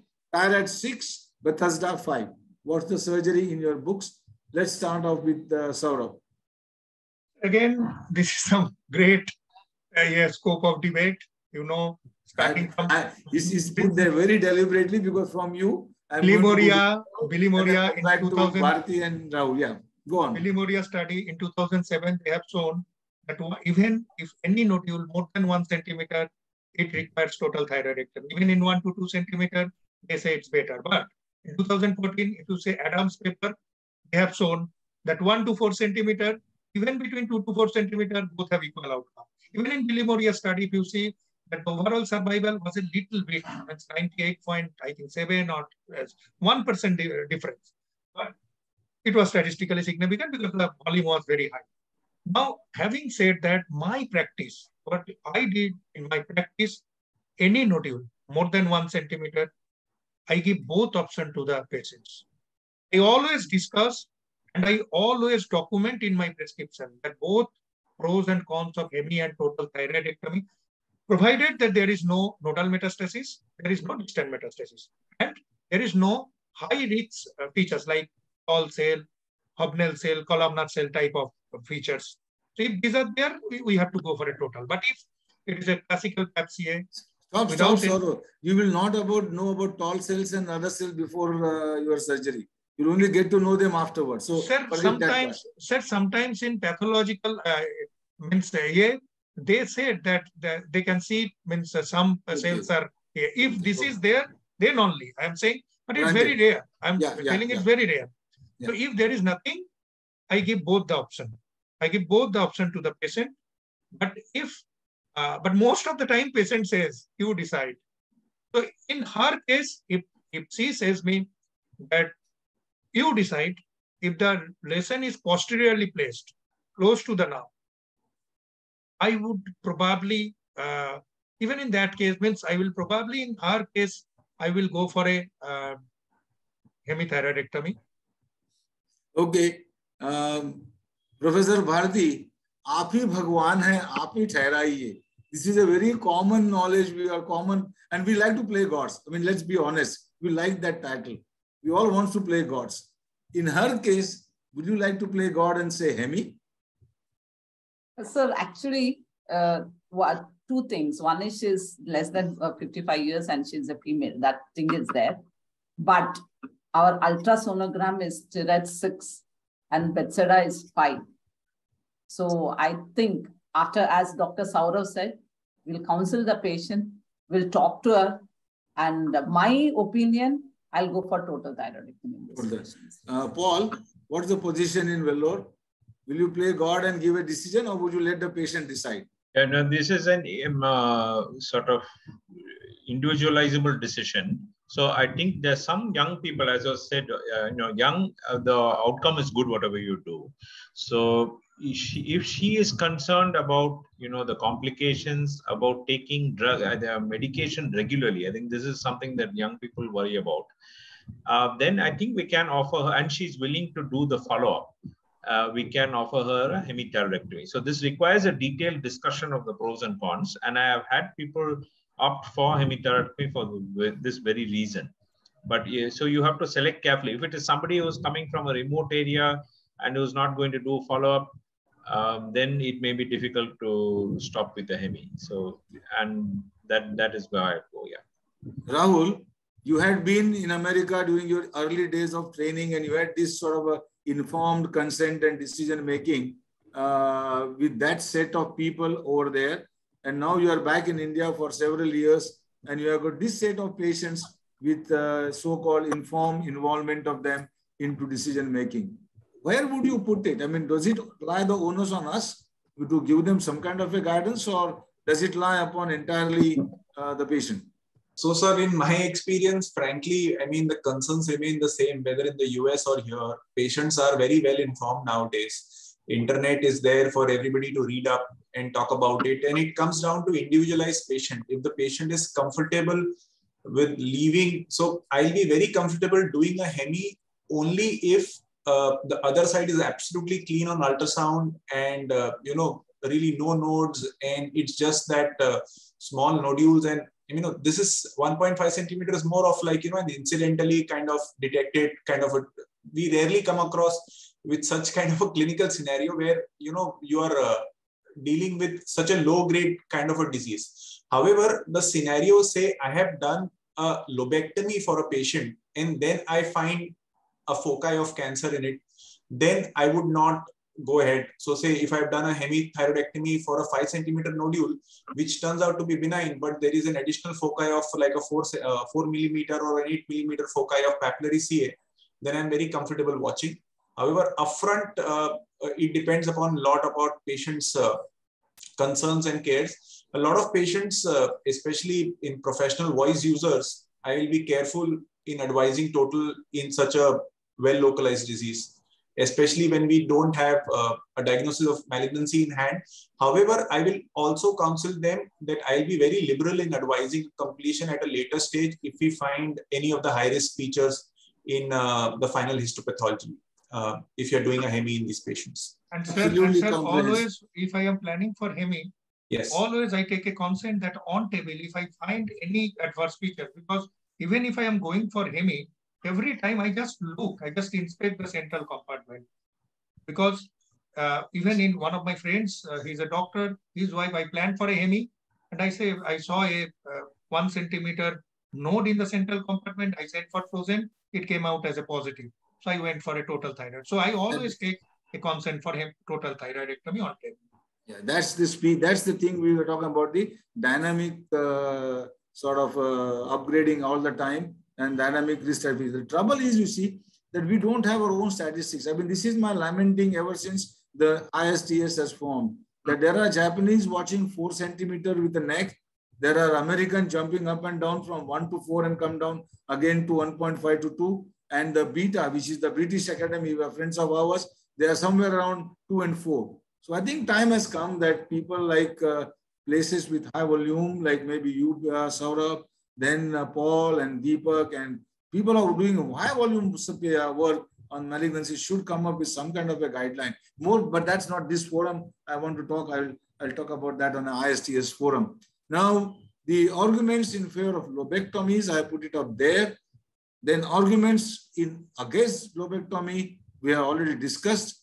And the recommendation for lobectomy as we stand today in the international book is anything which is less than a centimeter without extrathyroidal spread and no distant or nodal metastasis. All over the world, people agree that this is for a lobectomy. Now, another mundane, 55-year-old female. I put that age because that's a debatable age. Growing slowly, painless, 4 centimeter, moose depletion dysphagia, vocal cords mobile, no neck nodes, diagnosis is WDTC. What will you do? Anybody can take that. Definitely. Because there is the only thing which are not mentioned there is probably the nodal status, but it is a nodal status. Sorry, I mentioned that. No neck nodes. Yeah. In this scenario, probably, since I will definitely, it's a 55 years, so higher side, 4 centimeter. Again, like 1.5 is, I can say it's very close to 1. Similarly, 4 and 4.5, this is not a much difference. Definitely for this case, I will go for a total thyroid. Yeah. Okay. I'll run through because we're already 5 minutes late. These are the kind of arguments in favor of doing total. These are the recommendations. Where would you go for total? These are all in the books. But my own personal last comment on this is it all depends upon how good you can dissect or how confident you are to save the parathyroids. If you are good to save the recurrent laryngeal nerve and good to save the parathyroids, probably you can err on the side of radicality. But if you are not good to save and not confident enough for these structures, then please be more conservative because your surgery can damage more than your surgery can help. It's a mundane, it's a sort of a fatal disease, and your surgery can be more harmful than the disease itself. So watch out that, and if you can get these kind of pictures where you have seen nice functioning parathyroids, the blood supply saved, the recurrent nerve saved, you can see the inferior thyroid artery with all this glorious branching. If you are able to do a dissection where you are able to say confidently that, yes, I have saved the artery which is going to the parathyroids nicely and only picked up. See the picture on the left, you see the one artery which is leaving and going on the top toward the upper parathyroid. Then you can see the inferior thyroid artery branching downwards, slanting down and going to the inferior parathyroid, and only one little twig going into the thyroid. You are able to see such things in a surgery, then probably you are justified in doing radical surgery. If not, probably you are more justified in being conservative. So the great divide is the surgeon's aptitude, attitude, and skill. I will not touch MTC. It's a long thing. I'll come straight back onto the neck nodes. And although the staging, etc., doesn't matter and the surgical plan remains, people say the nodal status doesn't affect the adversely, like the squamous cell carcinoma, the treatment does affect. So I got 5 more minutes, and I will conclude by saying that management is, Saurav had touched the central compartment, that he will always look at the central compartment, but the dissection should be something like this for any thing. And for here, let me add to the ENT surgeon, because as ENT surgeon, I'm caught out in many discussions that the lateral compartment does not include 5A and B. The lateral compartment, we talk about the thyroid surgery, is only 2, 3, and 4, and the central compartment is 6 and 7 if required. So this is a little nomenclature cliche, but the general ENT can get caught out here. So I'm running through here fast because we are overboard. These are the recommendations. Anybody can look at them. Extrathyroid spread. I think Paul has done extremely. I have no words to appreciate his diligent talk, so I will not spend talk on here. Just with your permission, may I ask Dr. Paul one question just regarding this? Yeah, you can ask. Sir, just I wanted to mention, it was an amazing dissection for the carotid. So my question is, in this type of dissection, when there is maybe more than 180 degree or 270 degree encasement, if you are planning to dissect in a PAPCA, do you always do a balloon occlusion? And if balloon occlusion is negative, or it's, so it's an unfavorable result, will you still go for a dissection? Just this is my. Yeah, no, as I said, if there is narrowing and irregularity, that's the one you're likely to need reconstruction. So for that, the vascular surgeon we have done in the past, you do what you mean is the balloon occlusion test to see whether you can occlude the carotid safely. So they actually go to the circle of Willis, occlude, and make sure that the opposite side can take over the brain function. So during surgery, if the carotid you want to resect, then you can safely clamp and do a reconstruction of the carotid. That's an extremely rare situation. So, but just to know that that's when we would do it. But for the regular ones, as I said, 90, 180 contact, the carotid has normal lumen size and no irregularity. I don't think you need to go into balloon occlusion. You can straight away resect. For the 360 degree, I was asking. Yeah. Okay. Well done, everybody. We are just banging on the time schedule. I'm sharing my experience that as I grow in the thyroid surgery, I don't worry so much about the nerve. I worry more about the parathyroids. Honesty helps. Please write your documentation correctly, because now we are working in a tertiary-like situation where most of you are working and you get these notes done, absolutely bookish notes, everything done correctly. You operate and you see something like this. So don't do any half-hearted job. Look out straight, because this is what everybody asks me. So this slide has been put up here. Rahul will recognize such kind of pictures. I do not do cervical epidural anesthesia as a routine in my urban practice. This kind of a surgical technique, which is pioneered by my wife, Dr. Mrs. Vidula Kapre, is really a boon, particularly in the Chikhaldara situation. She is a master on this technique, and you can see that the patient literally walks on and walks off the table. But again, putting the record straight, it is not meant for Nagpur. It is only meant for Chikhaldara and Meghat, and that also under the able control of Dr. Mrs. Kapre. Now, this is the last slide I want to conclude with, is now the thyroids are coming back to ENT group. In my days, we are sort of a oncosurgeon, general surgeons, endosurgeons. But if they are coming back to the ENT people, be prepared for it, read about it, do about it, and then command the surgery rather than demanding it. Do it so diligently that the surgery will be justified in your hands. With that, I thank you all, my panelists. And if I enthuse you enough in the thyroid surgery, you are very welcome to come to the Chikhaldara. Before more comments from the panelists? Yeah, before conclusion, there are a couple of questions they were repeatedly asking me. Yeah. Put two questions in the chat box. Can you finish that, sir, which is related yes, to... Yes, I will take it. There is a question here on NIFTP.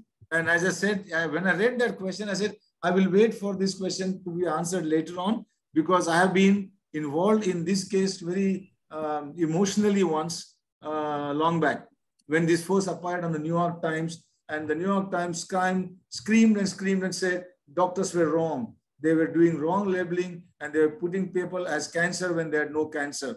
And that was this NIFTP. And we had one lady with a 4.5 large tumor, one-sided, reportedly as follicular CA. We operated, bilateral done. The girl was about to get married. The report broke as a malignancy. Her marriage broke. She could, the boy refused to marry her because of the diagnosis. And then a few days later, there were slides moving from here to Mumbai to another center. and the diagnosis came off as NIFTP. NIFTP is a new animal on the block, which is like non-invasive follicular variant of papillary thyroid carcinoma. What's the treatment policy? Very difficult to make this diagnosis pre-operatively. This is only done post-operatively, and therefore you will be in a situation where with that size of a tumor, you will end up doing a total thyroidectomy, probably justifiably, because you do not know this diagnosis beforehand. So my stand on this NIFTP business is, I'll go by the size, I'll go by the other risk stratification criteria, and if they justify me to do a total, I will do a total. But I will quickly, hesitantly, not hesitantly, quickly, and rather very, very quickly add as soon as I see the pathology, is to reassure the family and remove the label of carcinoma so that maybe I will not hit upon another marriage which is broken because of my diagnosis of thyroid carcinoma. And the other question is incidentaloma on PET scan. I think this is answered, Vijay. Rahul said that the PET CT diagnosed incidental are 30% more malignant or more probably malignant, and therefore we treat it a little bit more aggressively than the incidental as detected on the other modalities of imaging like MRI or CT. Any other questions pending, Vijay? Fine, sir. I think it's done. So I thank my panelists and give them a last opportunity to throw questions either at each other or at me. Or if everybody is willing to go for their Sunday supper. I think there was one question about postoperative hypocalcemia. Oh, yes. That is a difficult issue, but I think 2 points from that question I would raise is use of calcitriol, which is activated vitamin D3.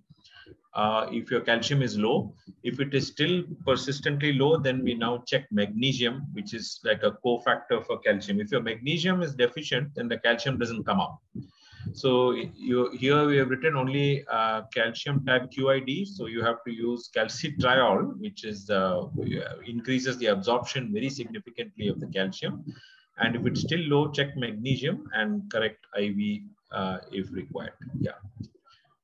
So I will again get a sort of comprehensive answer on that. Is the policy which we follow. I'm sure it is followed everywhere, that the postoperative hypercalcemia is classified into symptomatic and asymptomatic or biochemical or real. Now, if you have the PTH measuring facility, it also helps. The downward trend of calcium going is worrisome, but if there is one down and then coming up again is not so worrisome. Just clarification on the levels of PTH, because this was work done at my center with almost about 46 patients enrolled on this study, where we reportedly said that the measurement of PTH, which the book says has to be above 10, if the patient has to be prognosticated as probably will be normal. And my center, we very strongly say that any measurable amount of PTH, maybe 3, maybe 4, maybe 5, is a reasonable assurance that this patient will be normal. And we came to this conclusion because of the fact that the PTH is measured in picograms and it's a very heat sensitive hormone. So by the time you withdraw the blood, send the sample to the lab and the sample is actually being processed. If there is not the same building, I'm not saying same center, it could be same center, but another building. Even if the building is different, there is some loss of PTH during the transit. And therefore, if the PTH is measurable in any amount and the calcium is not going downwards, you can be assured that your patients will be all right. And you can give them symptomatically calcium for maybe a few months and then withdraw. I think, Vijay, we are well over the time, but I'm happy to keep on going. But I'm sure the IAOHNS people... there are more than 300 delegates watching. If you want, you can say a few words about our forthcoming IAOHNS conference at Nagpur. Of course. Thank you, Vijay. You see, we have got many more interesting topics than this. Of course, thyroid will be there, but there are very, very interesting all over ENT spectrum. There is implants, cochlear implant. There is reconstruction of the middle ear. There is a malignancy early, late. Then there are, of course, rhinology, right from simple septum to the most complicated skull-based surgeries performed by the best of the best people in the country. You are very welcome to participate. It is on 25, 26, 27th of November. And I'm sure you will be seeing more of us and more of these pamphlets coming through the emails. Dr. Samir Chaudhary is the most active guy around here. Dr. Nandu Kolwarkar, Dr. Devin Maure, Dr. Jeevan Vedi. I mean, I can host galore people who were the stalwarts of the 2020 AOI are back here. And under their guidance, I'm very sure that it will be a big, big extravaganza. Please register early and take advantage of early bird registration also. Have I done it right, Vijay? Yes, I have sir. left something. I think you left artificial intelligence by Vijay. Oh, yes. Yeah. There is actually a talk on artificial intelligence. This talk was given by Professor Tolley, and he has got the AI being used for variety of ENT conditions and in particular for thyroid. It will be an interesting talk. Very interesting talk. So on behalf of IAOHNS, I would like to place my sincere thanks to this entire faculty who has joined for this live webinar discussion on this Sunday evening, sparing their time from their family for teaching and sharing your knowledge with us. And I also would like to thank the participants who are nearly 300 across India, who are really encouraging us to conduct more programs. And our moderator, Dr. Madan Kapre sir, who has a vast experience in this field, has clearly got the most possible and practical messages on this topic of holistic management of thyroid disorders from all the faculty across India.